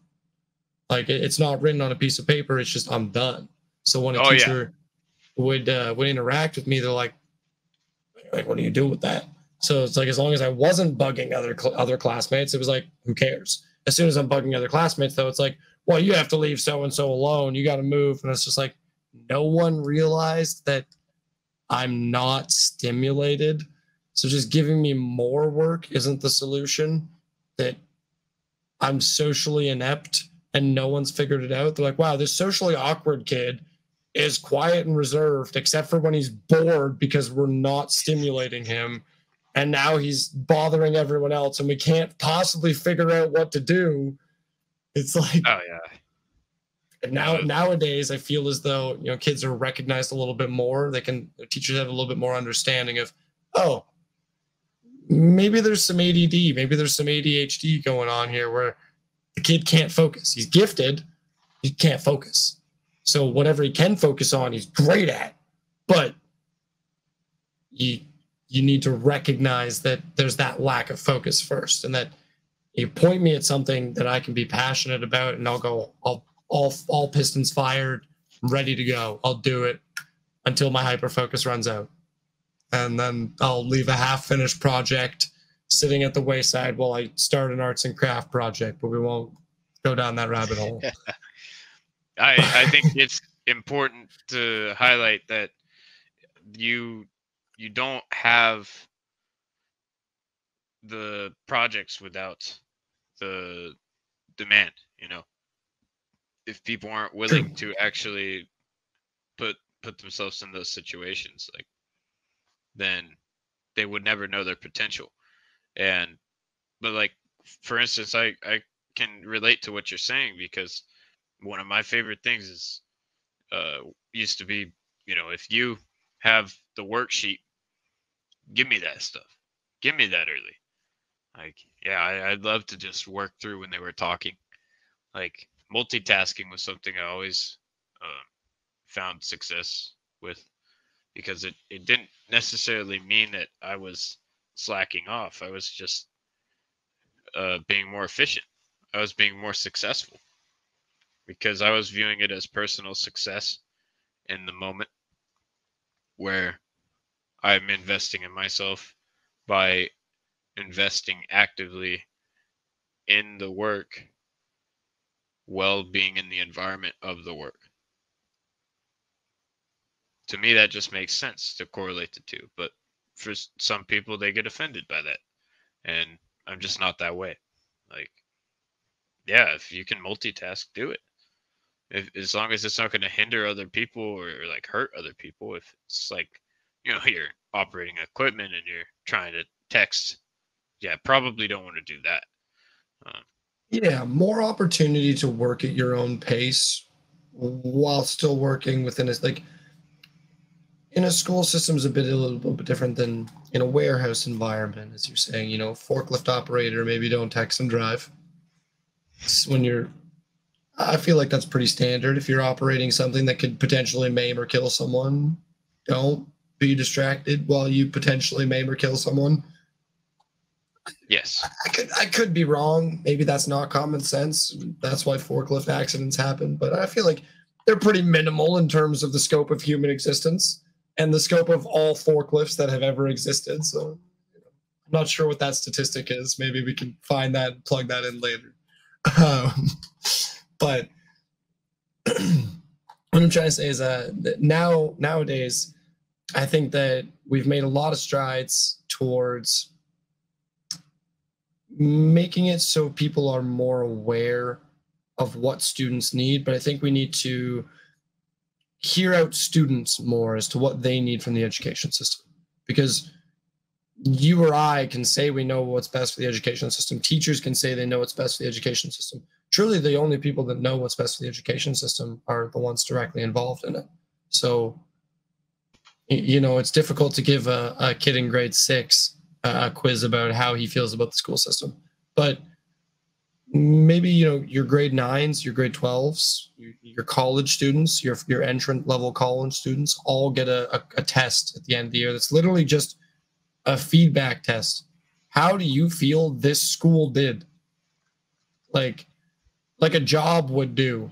And you're like, hey, can you just like fill out this quick review of how we did? It's like, why would you not want that as a school? How did we do? Do you feel like as a school that we failed you? Do you feel like that we provided you with enough tools for you to succeed? Do you feel like you were enriched for coming to this institution? Because I feel like that's truly the value of an educational institution, is they can provide enrichment in your life in some regard. You can gain a skill, a way to gain knowledge that will allow you to do well in life afterwards. Yeah, I definitely agree. There's a lot of balance when it comes to the relationship of again that home school relationship. There's not a lot that students have to worry about when it comes to that. It's more so on the parents, because they have the living situation most times, and they need to handle certain academic administrative processes for the student. So if they're not involved, the student's just going to struggle. So it really has a lot to do with how that dynamic's going. And on top of it, where you're wanting to direct the energy and the investment that you're getting out. And I think that's where education's really changed in America since I've left, is there's more hostility. Since you left America? No, since I've left the high school system. I know. Yeah, I'm in Canada. Oh, he's a Canadian. Yeah, you can't fail. Brothers forever. You can't fail in Canada. So exactly. Failure doesn't exist. Yeah, I mean, the American dream is dead. I'd rather just go to the no fail place. Fuck, Canadian dream, man. Canadian dream. But ultimately, yeah, come live up the Canadian dream. We got you here. No failure. The difference that I have is the education is more centered around personal development and individual personality, I think, than it has been before. The implementation of social media, yes, it's made, I think, certain habits more reinforced, certain negative habits typically associated with negative connotation reinforced, like attention span. Short attention span, I think, is an issue. It's something I practice to alleviate that. I do long form things to alleviate my short term tendency, because I'll do it too. I'll sit there like anyone else. I'll see a cooking short. I'm like, oh, I know it's a short, but man, that looks good. And I click on it, and then I'll be like, oh, well, how many other things have they cooked? And then before I know it, I'm like, oh, get off of this. Deep down, I'll cut myself off. Yep. Yeah. You're deep down a rabbit hole that you had no business being in, anyways. No, I only did it because I'm human, and that thing on the screen made me think about a human reaction that would fulfill my need. And that's the thing. I'm not really fulfilling a need. I'm fulfilling a desire. If we live in this world of desire, we're going to expect outcomes. We're going to expect those things because people are producing those things. Maybe they're the same age as us, and we're a little jealous. Oh, why don't I have that? Maybe we don't think of it as jealousy, but it's natural. It's a natural tendency for jealousy to appear when you're subjecting yourself around a reality that's maybe different than yours. Now, that could be a lot of things. It could be family. I know there's a lot of people that envy a healthy family situation. There's wealth again. Wealth is obvious for obvious reasons. Money rules the society around us. So if Very you are much so. able to navigate comfortably, of course you're going to be more comfortable. It's a whole level of the word comfort, in my opinion. It comes from a societal standard of this is safe enough for me to exist in this place, in this region. Uh, if you don't agree with society, can you really interact with it? Um, yes, but comfortably, eh, that's arguable. So, uh, when we're talking about emotions, it's all opinion. I don't. I'm not a psychiatrist. I'm not gonna pretend like I know direct answers here. And I've talked to, you know, uh, the Dalai Cameron Lama Scully, about. PhD, Yeah, I have some MD, experience BA. in dirt. Dirt is healthy. You should play in it, and it's Dirt will definitely help gonna, you grow. yeah, it's gonna cut you, and it's gonna harm you, and it's gonna make you fail, but it's also gonna grow. And if you can be like dirt, be a little dirty sometimes, but grow, you're good. You can have worms in you, and worms are in dirt. Yeah, those are side effects. Side And effects of dirt. yeah, you get a little Everything dirtiness. has side effects. Yeah, and that's what the plants are for. You just eat them. I don't know. What There you go, guys. Cameron Scully, MD. Let's give him a round of applause. Yeah, I mean that's a whole nother discussion. I don't need to go down that one. But And we don't need to talk about the dirtiness of dirt tonight. no, no, no, no. Agriculture is a whole nother can of worms to discuss another time. But to circulate it back around, unless Cactus wanted to make any more direct points on the Canadian side of education, Let me just I check have a my point to notes circle. here. I pretty much covered everything. The only thing that I missed was school start times did get pushed an hour ahead. Uh, this is kind Yes. of different because I I already had a later start time. Like our county, I think, had a later start time than some. It was like 8:15, and that was in 2005, 2006. So that was a while ago. Still not incredibly late in the morning. That still you're getting up at like 7, and but now they have it at 8:40. It looks like in a lot of places. Yeah, I was looking at that. I think it's the same thing here. It's 8:40 in the morning. I was like, I think there's some science behind kids not having to wake up early in the morning and productivity in the classroom, as well as excitement for learning. So I think I'm sure there is research. I don't have it in front of me cited particularly.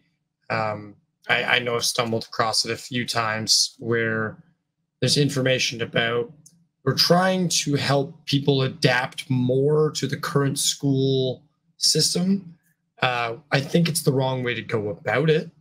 I think we should be changing the school system to adapt more to today's work home life cycle, as that has changed drastically since the school system was invented and hasn't really restructured in just over about 100 years. Again, it's oriented for the beginning of the Industrial Revolution, and we're well past that. We're in the technological revolution. We've passed the Industrial Revolution by. We understand industry. We use it every day.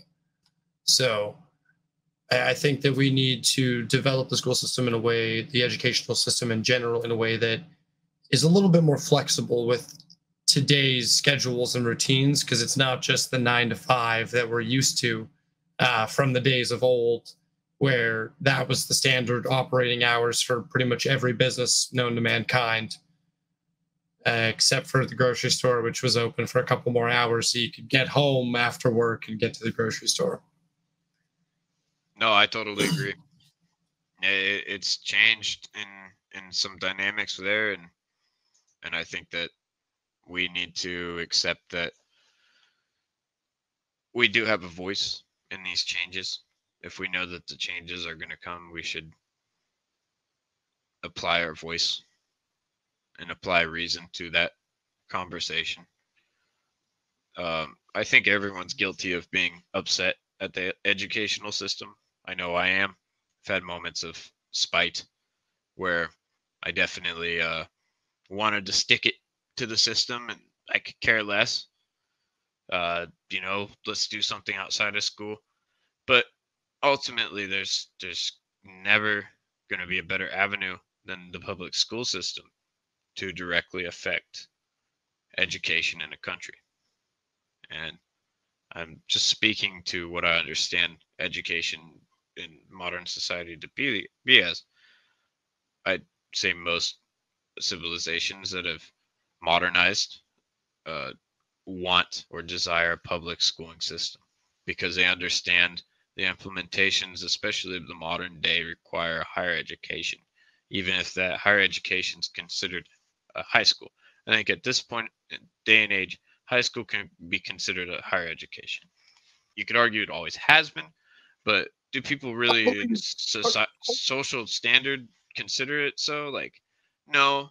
I'd say our academic threshold has lowered since mom and dad and grandma and grandpa have been to school, you know? Yep.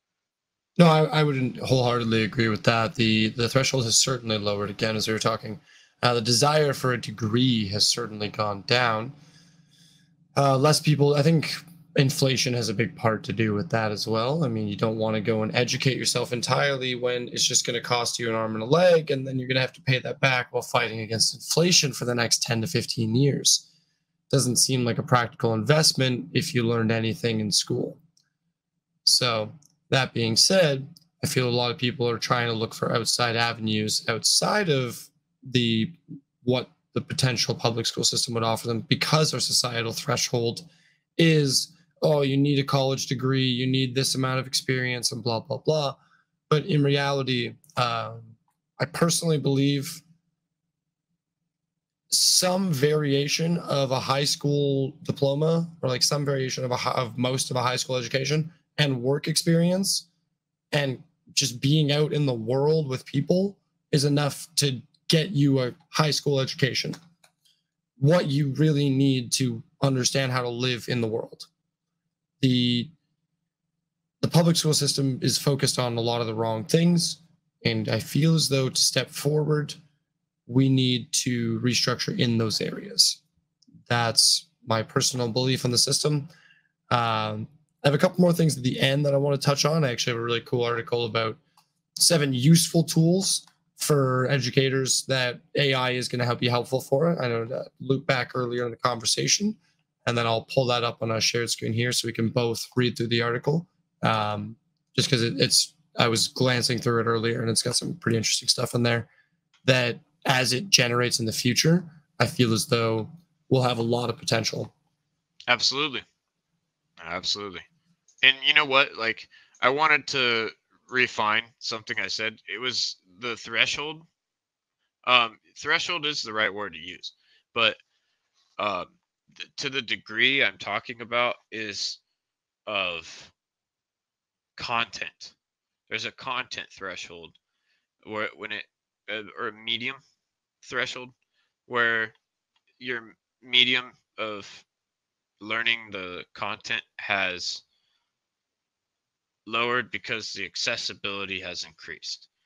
And because the accessibility is increased in communications, less efforts have to be put on the individual when it comes to the workplace structure. There's programs, there's computer programs for that. There's formatting programs for that. There's writing programs for that. We don't need a typewriter. We don't need someone who knows how to repair the typewriter. These things are dependable devices. They're operatable. So operations in general has improved in efficiency since the factory work of the Model T. We've come a long way since public education, at least in America's been really structured the way it is now. Yeah, the It's very inception of the similar. public education's current system. And that's an interesting thing to talk about too, is that we're talking about all the nuance changes of the education system, but when you actually talk about it, it's because there haven't really been any massive overhauls of the education system that I'm aware of in many years. There hasn't been, like, yeah, we change out the textbooks because there's some information out there that some of it still says it's okay to beat your wife in some of those textbooks, I'm pretty sure. So it's a little dicey And in that's some of those so that's early the same textbooks. way. Essentially in Canada, that it's the same way. The system is old, like factory work kind of age. Yeah, they tried to polish up the system and make it work with modern times, but in reality, they haven't changed the system. They're keeping the same rigid structure, and they haven't made any significant advances on things that would actually change people's attitudes towards learning, other than just making it easier to, you have laptops in the classroom now. So information is technically more accessible, but you're not inspiring anyone to seek out information. You're not teaching anyone how to learn. You're just giving them a tool that gives them the website that gives them the resource that you were going to give them anyways. So it's like, now, instead of giving you a piece of paper, they give you a $1,600 laptop, and you open up Google Documents and you look at the paper. I don't get that. I don't like, I understand we're trying to minimize paper waste. There had to have been an easier way. Like, Yeah. encourage more class interaction. So I don't need to have that sheet in front of me. Just the teacher needs the sheet. We all go through the answers as a class. That would encourage communal learning. Yeah. Throwing ideas out here. Just throwing ideas out. And again, not an educator, just someone who went through the education system. Wild concept. Get people involved. You want to reduce paper imprint, and that's what you're doing? Don't waste thousands of dollars on computers. Get whiteboards. Get things that get kids up on their feet, interacting, writing on the board, having fun, making the education interactive. Because I know for me, I wanted to be able to interact with the learning. I didn't want to sit there and go, okay, the Pythagorean theorem is going to be used anytime. If you love triangles, Pythagoras is going to be your best friend. You and Pythagoras are all going to get along, because, man, he was right about those triangles. Ha, that was a triangle joke. Ha ha, right? Ha, don't be obtuse. Get your triangle jokes in. Oh man, yeah. He hit us with a triangle joke. That's every math teacher I've ever had, man. It's not exciting. Like, English teachers and art teachers were the most exciting people ever, because they're super passionate about literature. They're super passionate about Shakespeare. They're like, I love the Bard. The Bard is my man. I love Shakespeare. We're going to do Hamlet, and we're going to get into it. And my English teacher made us get into a garbage bin to reenact a scene with a wicked witch from Macbeth. Well, I was the head witch in a cauldron that got summoned by 3 other witches, and I'm just standing there in a recycling bin. There's a picture of it on my Facebook. I'm standing there in a recycling bin reading from the book. We're all reciting Macbeth. Oh, yeah. She encouraged us to use accents and everything. She's passionate. She encouraged learning in a way that made it so that you wanted to be involved. And it's like, we need more of that, not, oh, well, get on your laptop, get on your tablet, kids, and then go and do the digital work. Well, no, like, you're just encouraging them to reinforce the bad habits of, oh, I can just get on technology and this has all my answers in it. I don't need anything else, because why do I even need school? I got this. You're just going to tell me to get on a different version of this to go and get the answers to your question. Pardon my language. You're just going to get on this just to give a different version of this, just to give your answer or get your answer to the question. So it doesn't make any sense. No, I totally get that. And you know what's funny is the education. It it was always the part that I missed the most when it was passionate teachers, because that taught me how to be passionate about something. Like Yeah. inspired me to instill passion in what I did. Like my music teacher, my English teacher, my uh, I mean, I had good teachers. I was fortunate to have really good teachers. Um, the teaching staff of Plymouth County is generally really skilled all around. There's not a lot of bad teachers to students. Um, there are some, of course. We had one teacher who ended up doing hard substance. She was out of the class for like 3 months. We're like, "Where's our main teacher?" And they're like, "Oh well, she's arrested." Like, yeah, not great, but those things happen, and it's bad apples in a good bunch.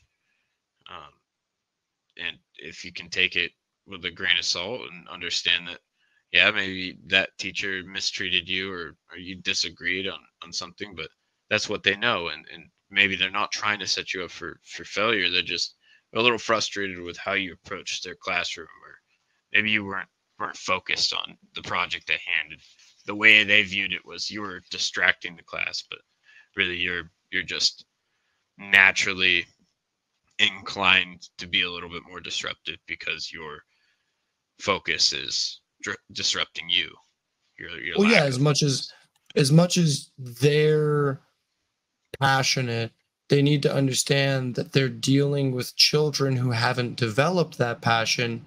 And this is why I said we need role models in our classrooms earlier, because you need people that can be there to inspire passion, and then understand that when there's not passion, that forcing kids to do things and making them do it your way and being unbelievably rigid of, oh, it has to be this way because this is just the way it's done. The kid's not trying to do it your way at all. Right. Stop trying to put him in a chokehold with the only way he can do it, but it's the only way that doesn't work for their brain, for anyone's brain in high school. Like, I know for me that was the case a lot of ways. Teachers like, it has to be this way. Like, well, why does it have to be this way? Especially with math. My math teachers Oh used to yeah. get so mad at me. They're like, I can't follow your math. And like, then I would just explain it to them. Like, what do you mean? You know, I did this part and then I multiplied this. They're like, you did that in the same step? I'm like, yeah. Like, no one does that. You need to do this step and then this step. I'm like, I like, well, because how do I know that you're condensing it? It's like, you do the math. You just do the math, and you would notice that if you condense that equation 2 steps down, doing it your way, you'd get this number that I plugged in here, and just follow the proper math, and you're good. And the teacher was like, that doesn't make any sense to me. I'm like, okay, so you're saying my way is wrong because I'm not following your step-by-step procedure? And a lot of the time, the teacher would tell me yes. And it's just like, I feel like nowadays we do have a little bit more freedom. The kids have a lot more freedom in expressing their way rather than the teacher's way. And it doesn't just need to be, you have to do it this way because this is the way it's done. There's more, oh, okay, I understand.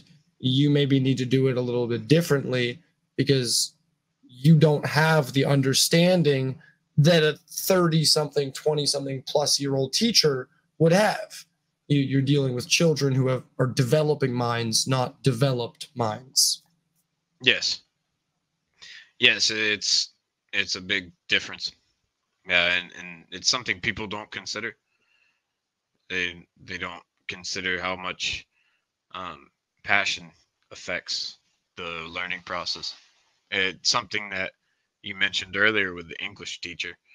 Our English teacher, ironically, did the same thing. She was well, I don't know if your English teacher properly did theater, but ours did like proper theater classes and would run like theater productions, and plus doing I think 3 different classes of English, and her schooling for English education at college. And then now I don't know now, but she was in China teaching kids English. No, she's doing overseas teaching. That's awesome. Yeah, I haven't talked to her in years, but she is probably one of the best teachers I ever had and she was hard, man. There was times where she got on me because of my opinion, and we disagreed. We disagreed, but I Yeah, of respected it course. because she said it only because she cared. Yeah, and I think that's what a lot of people don't understand is when you're having like passionate criticism, it's easy to take it as someone's angry and they're insulting you. But a lot of the time, it's you're passionate about sharing the information, and you wouldn't share it if you didn't care. And it's not a personal attack. It's just you're very expressive when you're passionate. You want people to understand your point, your passion, that your love for this thing is what's fueling your knowledge, your education behind it. That's why you are so driven to continue to pursue this point, to this opinion that you have. Precisely. Yeah, I mean, yeah, balance. English teachers taught me balance, a lot of them. One taught me to stand up for myself because I totally disagreed with her point, and she was wasting my time, how I felt. So I stepped out of her class. It was one of the only classes I've ever walked out of.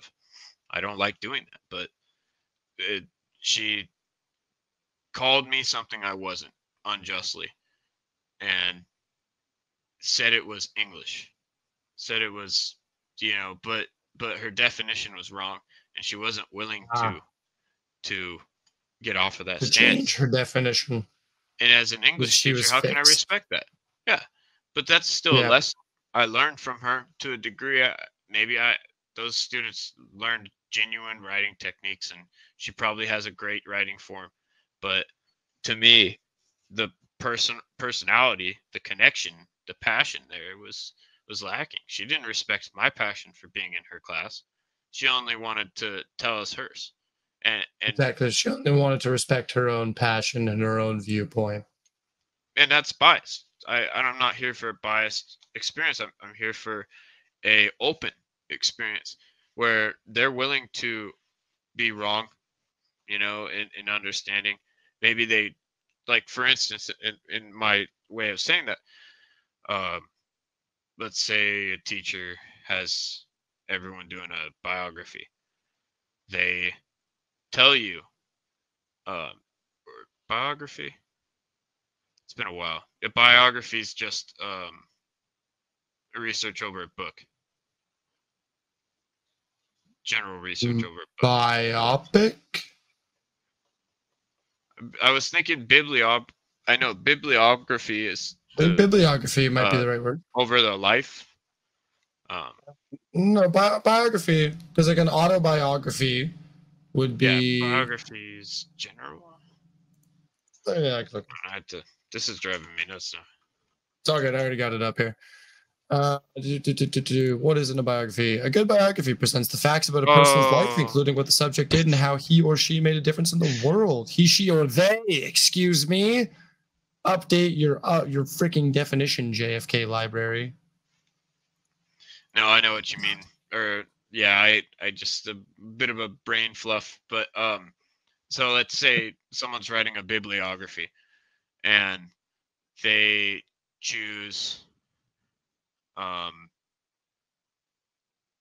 someone political, and the teacher's like, hey, you know I love that you chose this subject, uh, but then the class shuns that person for presenting that project because it's political, and the teacher's like, oh well, you need to stop that project now, that this class is offended. That would be where I would be upset as that student, because Yeah, if you suppression of really opinion. supported, exactly, and that's how it felt to me. To me, it was like, okay, the comment was uh, towards men, and I felt as a man I was entitled to an opinion, and she didn't agree, and it was unfortunately something that I decided I'd rather step away than create a scene. And like this show, I'm not going to mention any names or anything. There's no public shame to be had. No, of course. But it is definitely a learning lesson in my educational experience that a lot of people have had to do it in one way or another. People drop classes all the time in colleges. And for the high school students that don't understand, like, C's get degrees. Okay, you're going to hear that one at least once in your life from someone in college. And it's going to sound depressing, and you're going to wonder why. And then you're going to understand eventually that C's get degrees, and you need to pass that one test. And if you don't pass that one test, you might not get the degree. So, yeah, making wise decisions before you get involved with academics, understanding who's teaching the class, getting that personal connection is an important part of the educational experience. And I think if you're in high school, really looking to make better quality connections in that regard, making sure you get quality rest, quality diet, at least, it doesn't have to mean eat 5-star restaurant every day, but let's nothing but Michelin less star chips, less bread, less heavy gluteny, starchy stuff that's just gonna burn away in a few hours. Like, you got to eat those vegetables, you got to eat those proteins, man. Gains. If you're doing sports, you gotta make the gains to recover your technically growth. Carbohydrates are good for long term to burn. Carbohydrates are good, but not white bread and chips. That's my point. Well, yeah, because that's excess sugars and trans fats and fatty acids and things like that. So yes, well, not so much fatty acids. Let me specify is like wheat bread and such like that. Stuff like that. Don't ignore the value and the potential value in those micronutrients and minerals. Then that's all I mean by what I'm saying. Obviously not a dietitian, but I've been an athlete, and I understand an athletic diet from the inside as being through high school sports and recreational sports. It's important. I got an injury. I bloated up because I ate too much French bread. That's a fact. Okay, French bread and ranch destroyed my life for a while. 2023 is the year, or 2024. So we're going to be going in 2024 here. 2024 is going to be the year of high school kids just spending all their disposable income on 5-star restaurant food. And really just live it up, honestly. You're in high school. You don't have much to be happy about, so you may as well get some nice food. Yeah, Michelin star restaurants. Get the Gucci shirt. Why not? Yeah, it's at the end of the day, it's all individual, right? You're gonna have those people that think it's a joke and end up doing it for the hype, and you can't really stop them. It's like the people that prank classrooms and put their teachers on TikToks. I always wonder when I see people on videos like, man, what happened in this classroom that this student's like, man, I'm gonna ruin put my teacher on blast. Yeah. Another day, like potentially their career. Yeah. Potentially their entire career. Oh yeah. All because like the kids might just be absolute degenerates that pushed a teacher. And that's actually a really good talking point for today's discussion, and like how things have changed in terms of like teachers' mental stress. I think that's a good talking point, is because teachers don't have to, or teachers in our day didn't have to deal with the pressures of like social media nearly as much as today's kids do, where it's just, oh, I'm going to go create a quick 2-minute video reel of my teacher with my phone in my purse that I told him he couldn't take from me because he'd be violating my rights. And now I'm just going to take a video of him and put him on TikTok and ruin his career because we literally are so like rambunctious and hyper and inattentive that this teacher is at the point of having a mental breakdown and is now screaming at us and is not being unreasonable. Is literally just raising their voice in a lot of these cases, and is just like literally at the point of wit's end. Like, are you guys kidding me right now? Like, I'm just trying to give you an education. I'm just trying to provide some value in your life, and you can't even give me enough time to give you information. And I get it in a lot of the situations. As long as you're not like freaking out and throwing stuff at kids and you're not being overly aggressive, it's totally understandable to be pushed to the point of mental anguish by a group of kids who do not want to respect you because their parents didn't teach them that you have to respect educators and people that are in positions of authority, and educators are an authoritative position. Yes. Like, these are people that are providing you with information. Yes, it might not be the most valuable information, but they're trying to, provide you with learning structure. Oh, I remember someone. I was really hoping some of the other panel members would be able to attend, but due to that technical issue, unfortunately, we're a little short today. But one of their experiences from their high school, because we went to different high school towns, even though we were from the same town. So they technically have different experience, but I know their experience because I knew everyone in there, and it's I guess I don't remember which teacher. I won't say names, of course, but someone I guess ended up leaving teaching. Like they made this teacher quit because of how mean the class was to her.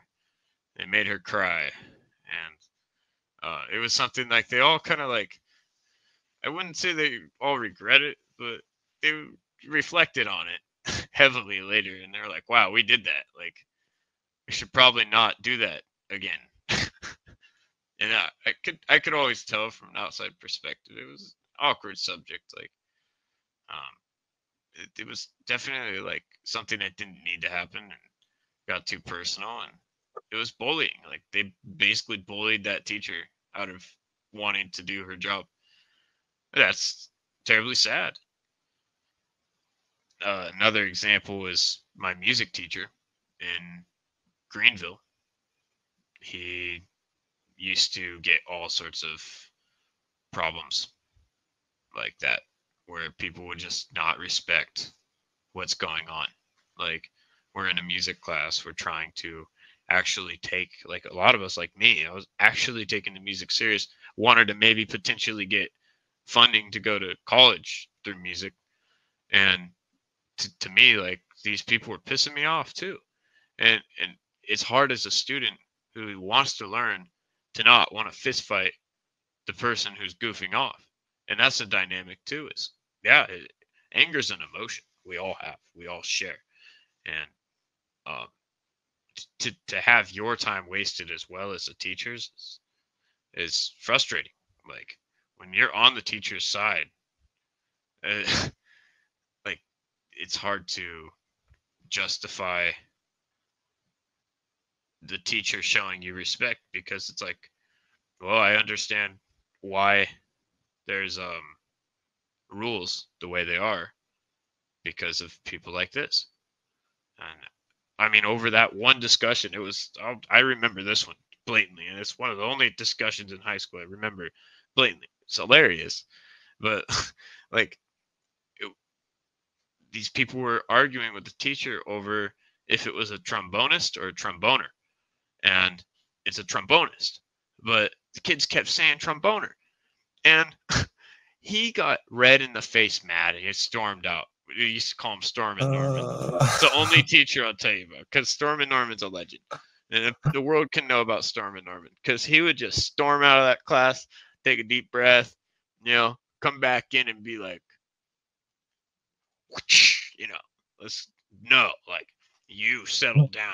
Like it was like him Norman versus man, every day. He just collect himself and then come back and be like, nope, that's not how we're doing this like, today. I run this class.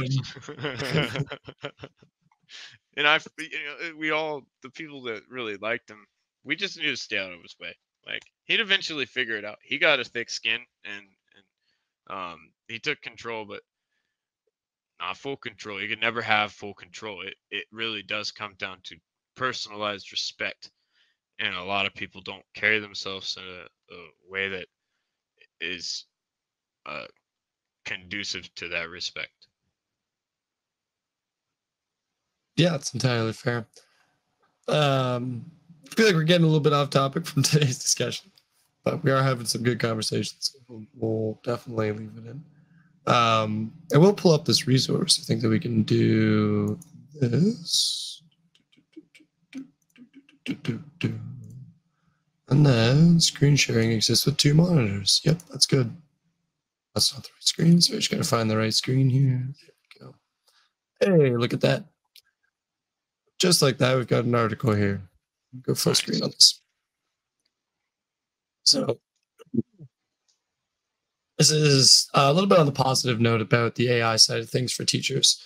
These are 7 tools that educators will be able to be using in the future, in the near future, or that are already in the hands of educators that they can start to use to help them, as Cameron was saying, facilitate some of that administrative work and some of the other things I didn't quite get all the way to the end of the article, so we'll find out as we go. This is a big one, is why educators need to understand AI tools, especially when it comes to copyright infringement and theft of intellectual property. Like plagiarism is what they're going to call it in schools. But when you're literally just stripping other people's works, putting your own name on it and saying, yep, I did this, pretty much any AI language model right now that's what you're doing. If you ask ChatGPT to write you a 5-paragraph essay on the War of 1812 and its significant impact on cultural relevance at the time, then you're going to get a pretty cut and paste, very much from other internet sources article. Teachers could reverse search it and find bits and pieces of your essay, and if so, they're dismantling it and get caught. As AI gets better and better, teachers are probably going to get the upper hand in terms of detection methods. I can't see, unless language models get incredibly good, like I can't even think of a situation that would be the language model would beat a detection model that would say this is AI pulling from these sources. I think it would almost be easier to reverse engineer that process. But we're not there yet in the future, so we'll find out as technology develops, probably in the next 5-10 years. But why educators need to understand AI tools, what I personally believe before we even read this, is these tools are already in the hands of students. You need to know how to avoid plagiarism, how to avoid these students not putting in any effort. And the effort that you're trying to teach them is that learning structure. They're going to take away a lot of the merit from that learning structure by just going, oh, okay, ChatGPT, what is Euclidean geometry, and what is the definition of this, and what is the definition of this? You get no value because you're just getting quick, super source, instant gratification information. There's no, I had to search for this information. I've acquired this information. It's just like, oh yeah, I've got this information. I can go and get it again later. It's on my phone. There's that accessibility now. So AI is definitely allowing students to be lazier with the current system until the current system changes in a way that challenges students in different avenues. Standardized testing will fall prey to AI tools. Yeah, I agree with that. If you have anything to add, by all means, go ahead right now before I jump into this. No, I just agree that people are definitely like, they're given the easy road. And of course, if you're given the easy road most times, then you're generally going to expect an easy outlet. And, high school is all about cutting corners for a lot of people, and being gotta get to those college parties faster. Yeah, exactly. You gotta get to your car, maybe that you're just driving so you can go buy that breakfast burrito across the street. I know that's that was what a lot of us lived for those 99-cent breakfast burritos, $1.29 breakfast burritos, whatever they ended up as. Oh man, yeah. Get 3 of those, smash them back, man. We worked the system so much they changed the way they make those sandwiches forever at that deli.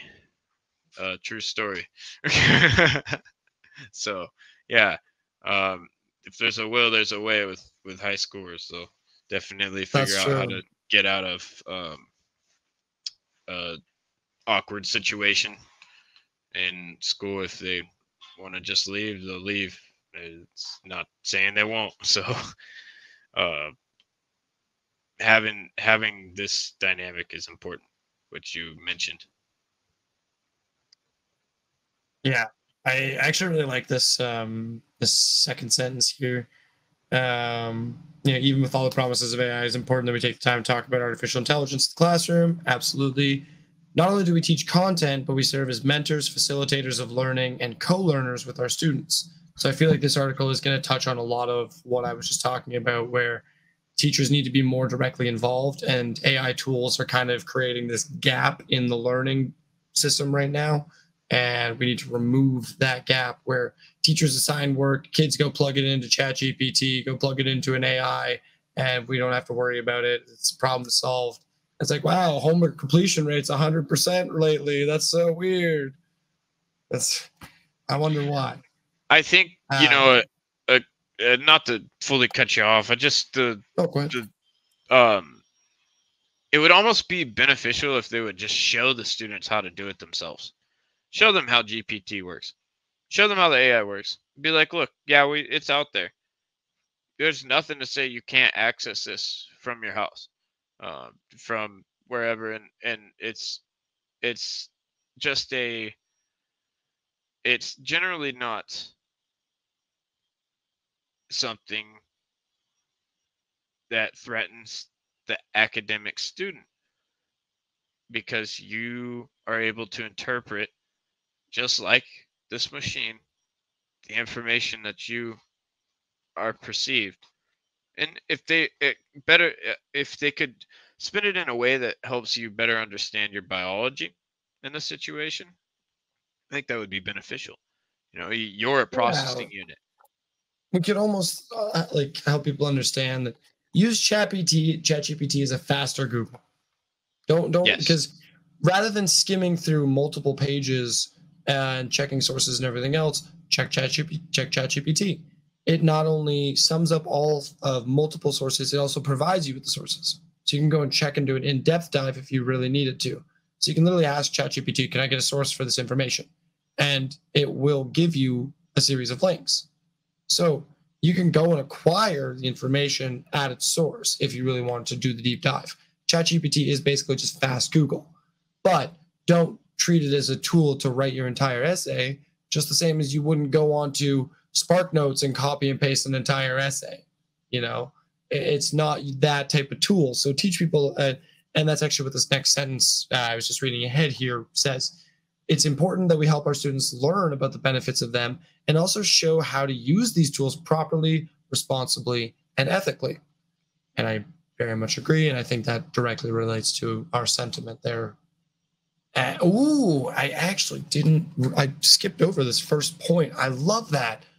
Personalized learning is something that quantum computing and large language models will actually do really well at.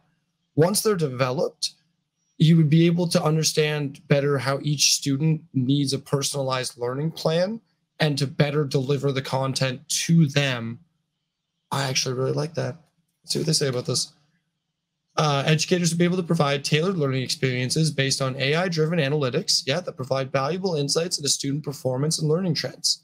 Using this data, AI can instantly adapt student learning materials, and teachers can use this information to provide personal learning experiences, adapting to each student's strengths, weaknesses, and learning pace. Exactly what I thought it would be. That's actually amazing. Yeah, no, that's really that cool. Would be awesome for someone like me.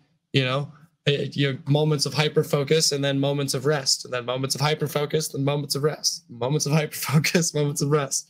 In a cycle, and it's like, as long as you can have that stimulation, it'd be more engaging than here's a tiny trickle of content, and then eventually you'll get a whole bunch when we start a new unit, and then nothing, and then nothing, and then nothing. It's like, it doesn't work for everyone.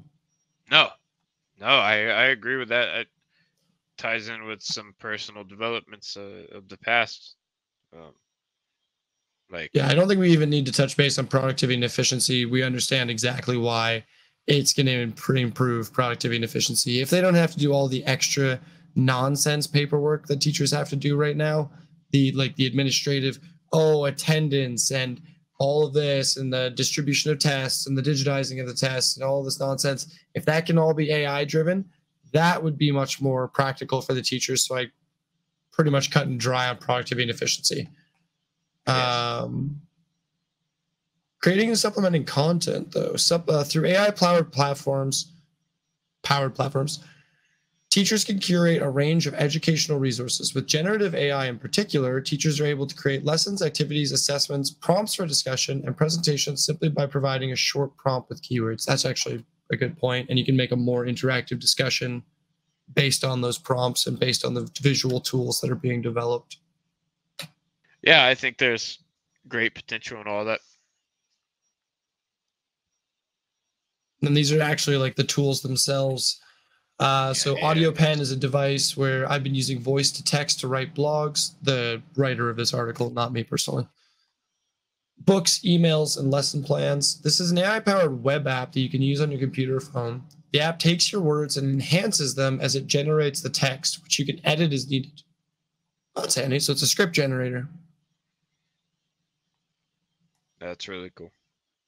Canva Magic Write. Canva now offers AI text-to-image generator called Magic Write, which can inspire creativity in writing, provides ideas, helps with brainstorming, and supports lesson planning, making it a useful tool for educators for creating presentation of other graphics for classroom use. Okay, so exactly, I was just talking about the previous point, but more visual. So I think it's fair to say that the AIs are definitely prevalent and being a resource out there, and I think in the education scope of things, it's it looks like they have a lot of the tools. Looks like a lot of these tools that we were talking about that would be beneficial, they actually are starting to develop or are already developed. Like with quizzes, teachers could design quizzes that will create a personalized learning path based on students' responses. That's actually kind of cool. That's great. Yep, this is all stuff like partly why I scrapped my business idea. Like, I love the concept, but this proves that what I thought was happening was happening. I called it, basically. A little bit too late to the bubble, basically. I'm not capable of producing an AI. Just quite frankly, I'm not a brainiac like that. I am not techie like that. If I maybe knew sooner and had understood the real effect that an AI directly could have, maybe I would have gone into coding more, actually. But I just didn't understand it at that time. AI wasn't even a discussion. It was a sci-fi joke. Oh, so if you had the resources presented to you in an educational facility, you may have engaged more with the concept. Precisely. I'm a product of the problem. I think we can probably skip off of that resource, though. There we go. Well, no, that was a great demonstration to pull up for an article. And I think highlighting a lot of the values that both systems struggle with right now. Yeah, and it's good to see that there are tools in development. Obviously, people are thinking about these things just as we are today, that, you know, there's issues out there today that we need to deal with, and clearly people in the educational field are using the tools that we're creating as a society to benefit themselves as much as they can, as much as, you know, the school boards and education boards aren't really providing a lot of resources for them. It seems teachers, as always, are being resourceful and taking it upon themselves to provide education to students. Yeah, and if anything, if you can pull anything as a student from this, you know, respect your teachers. I think there's a point that I failed. Well, there is a point that I failed to bring up, and it's the thing that I find important to understand is I think the educators should have a level of discipline as well. So if you're a student, say I'm Johnny, and as Johnny, I'm trying to get into algebra. You know, I don't know how to do algebra. I don't know what those symbols are. So here Johnny is trying to connect with that class. But we have John Brown. John Brown, Mr. Brown, he's a teacher. He does math. Now, Johnny doesn't agree with John about a math problem. And Mr. Brown here is, well, you're just missing the point. You know, you need to study harder. Johnny suggests that Mr. Brown bring a new teaching style to the classroom. Mr. Brown's like, take a hike. You know, I don't teach that way. You can find another teacher if you don't like my teaching style, but when you're here in my classroom, I teach this way. That kind of stuff has happened in the past with people. Definitely. It's happened with me in my workplace. I believe that, but the thing to pull from it is you can't separate the curriculum from the engagement in the class. So if there's different ways to learn that have been presented through the internet and through different mediums, it's almost your job as an educator to update your sense of teaching style to accommodate for the knowledge presented. And if you're not, you're either, in my opinion, ignorant, you really do believe and are passionate that your system is better, you don't get paid enough to care, which is a valid point. I do not want to say that as a joke or anything. Teachers don't get paid enough. I agree. No, truly, it's hard to be motivated to do that amount of work, to be that stressed, to have work for 9 months of the year, to not have work for 3 months of the year, and then to just struggle basically day in and day out is demoralizing. Yeah, and you know what? Again, like, this is no shame. This is not. I'm not trying to say this next point with any shame to these teachers that are passionate and struggling, and simply because they're in a tough spot. But it is not to say that there aren't ignorant teachers and those things don't exist. And when they do, when a student doesn't have control over that situation, it's very uncomfortable to go to school. And it just, if you could have control and in a sense where you are allowed to vote on what even maybe those teachers are teaching, just the style that they're teaching, maybe you're not able to necessarily get them out of there. But if it's so bad and you have the majority of the class that objects to this teacher's way of teaching, maybe they'd vote, you know, hey, please remove this teacher from our classroom. We don't feel comfortable. We're not gaining the knowledge that we're supposed to be receiving. If it's your right to education, they're stripping you of your right. So I think education should be competitive. And that's what I've vouched for years. I don't think having a competitive teaching staff is a bad thing, because even if it's friendly competition, it would provide an atmosphere where, is my content for English today gonna be fun, like Joe Schmo's content and creative writing. You know, they all did this project where they did poetry and they shared their poetry. That's a fun project. Here I have an essay on a book, and maybe this is boring for my class. Maybe I'll have them make a poem based off of that essay, and get them to stimulate what they created and how they can approach it in a different way. That's the kind of stuff that we want to see in a school environment. We don't want to see okay, let's refer to our computers and make sure you follow protocol and sign in the right way. Yeah, exactly. Let's read Dying of the Light by Maya Angelou on the computer versus, okay, we just read To Kill a Mockingbird.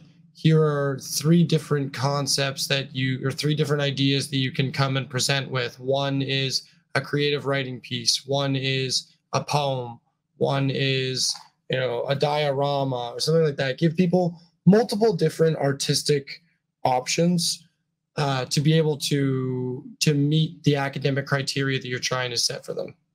And I think on that note, that I've pretty much exhausted most of what I have to say about our educational systems and the changes that I've seen or that I've liked to see. Do you have any points on how you feel we could improve the educational system, just to wrap it up, to kind of summarize today's episode of what would be positive changes, or even recognizing positive changes in today's system? I would just say having a sense of self, understanding what you need out of your educational journey. If that's discipline, just get discipline. Don't worry about the English. Don't worry about the history, the science, the extra factors involved with those. Just try to balance in a way that you can control. And if you can break down those sections that you control into something that's understandable, then you're learning. That's the process of learning. Learning's not, it doesn't have to be hard. It doesn't have to be complicated. The whole point of learning effectively is breaking it down to a place of understanding. Maybe that takes simplicity. Maybe that takes time and critical thinking to be able to break it into a simple form. But simplicity does not mean stupidity. And that's just a value I would instill in people trying to understand the system, because a lot of things do feel like stupidity rather than simplicity. And you realize sometimes it's simple, and it's stupid simple, because it's For a simply, reason. yeah, it's simply building blocks upon other things that you're going to understand down the road. Yep. Yeah, I 100% agree. You said it very well, that it's things they seem stupid, like simply stupid, basically. But in reality, it's just that they need to be dumbed down to that, because everything else, as you said, they're foundational concepts. That is the very core of what you need to learn, and we're building on top of that. So that's well said in that regard. Thank you. No, I think that. Oh, go ahead. Oh, I was just going to say, I think we've had some really good points established today. Yeah, it was an excellent discussion. I was happy to have this today. No, likewise, and honestly, I appreciate you being here.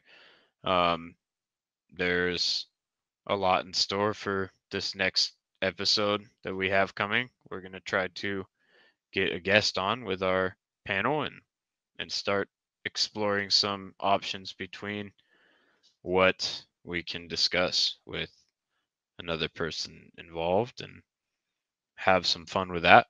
Bring some fun art to the project soon. We're working on some designs for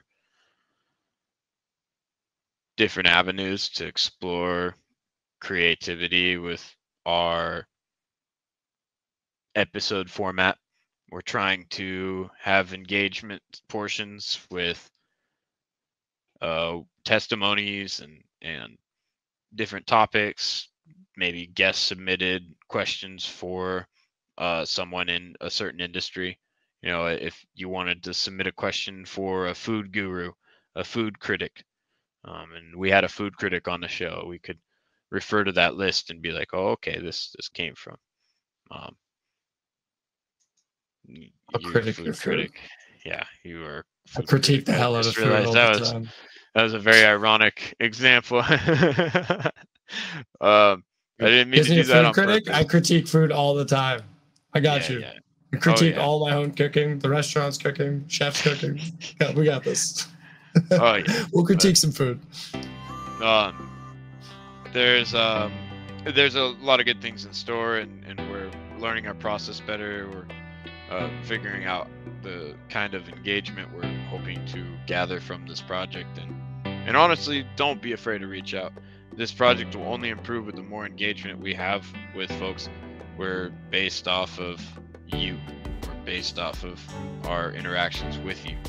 And don't hesitate to suggest a avenue of exploration for us to undertake, because we're willing to do some research. Hope this show today proves that we're actively trying to improve the quality of what we're presenting to you. We do not want to just present our opinion alone. We do want to actually bring resources that you can utilize and help gather your senses through. And I really do personally appreciate you guys joining us today for this intellectual adventure. And I would just like to add, if you do want to get in contact with us on the podcast, check out intellectualadventurepodcast.com, and there's a contact us page there where you can go find out how to get in contact with us directly. That's where you can put any submissions, and we'll change that avenue potentially down the line. But for now, that's how you can get in contact with us. You can submit ideas for things you'd like to see in the future, avenues if you would like to make a guest appearance, if you think you offer something to the show that you could bring and you'd love to share with people, be happy to hear about that as well. But for now, thank you for joining us on another intellectual adventure.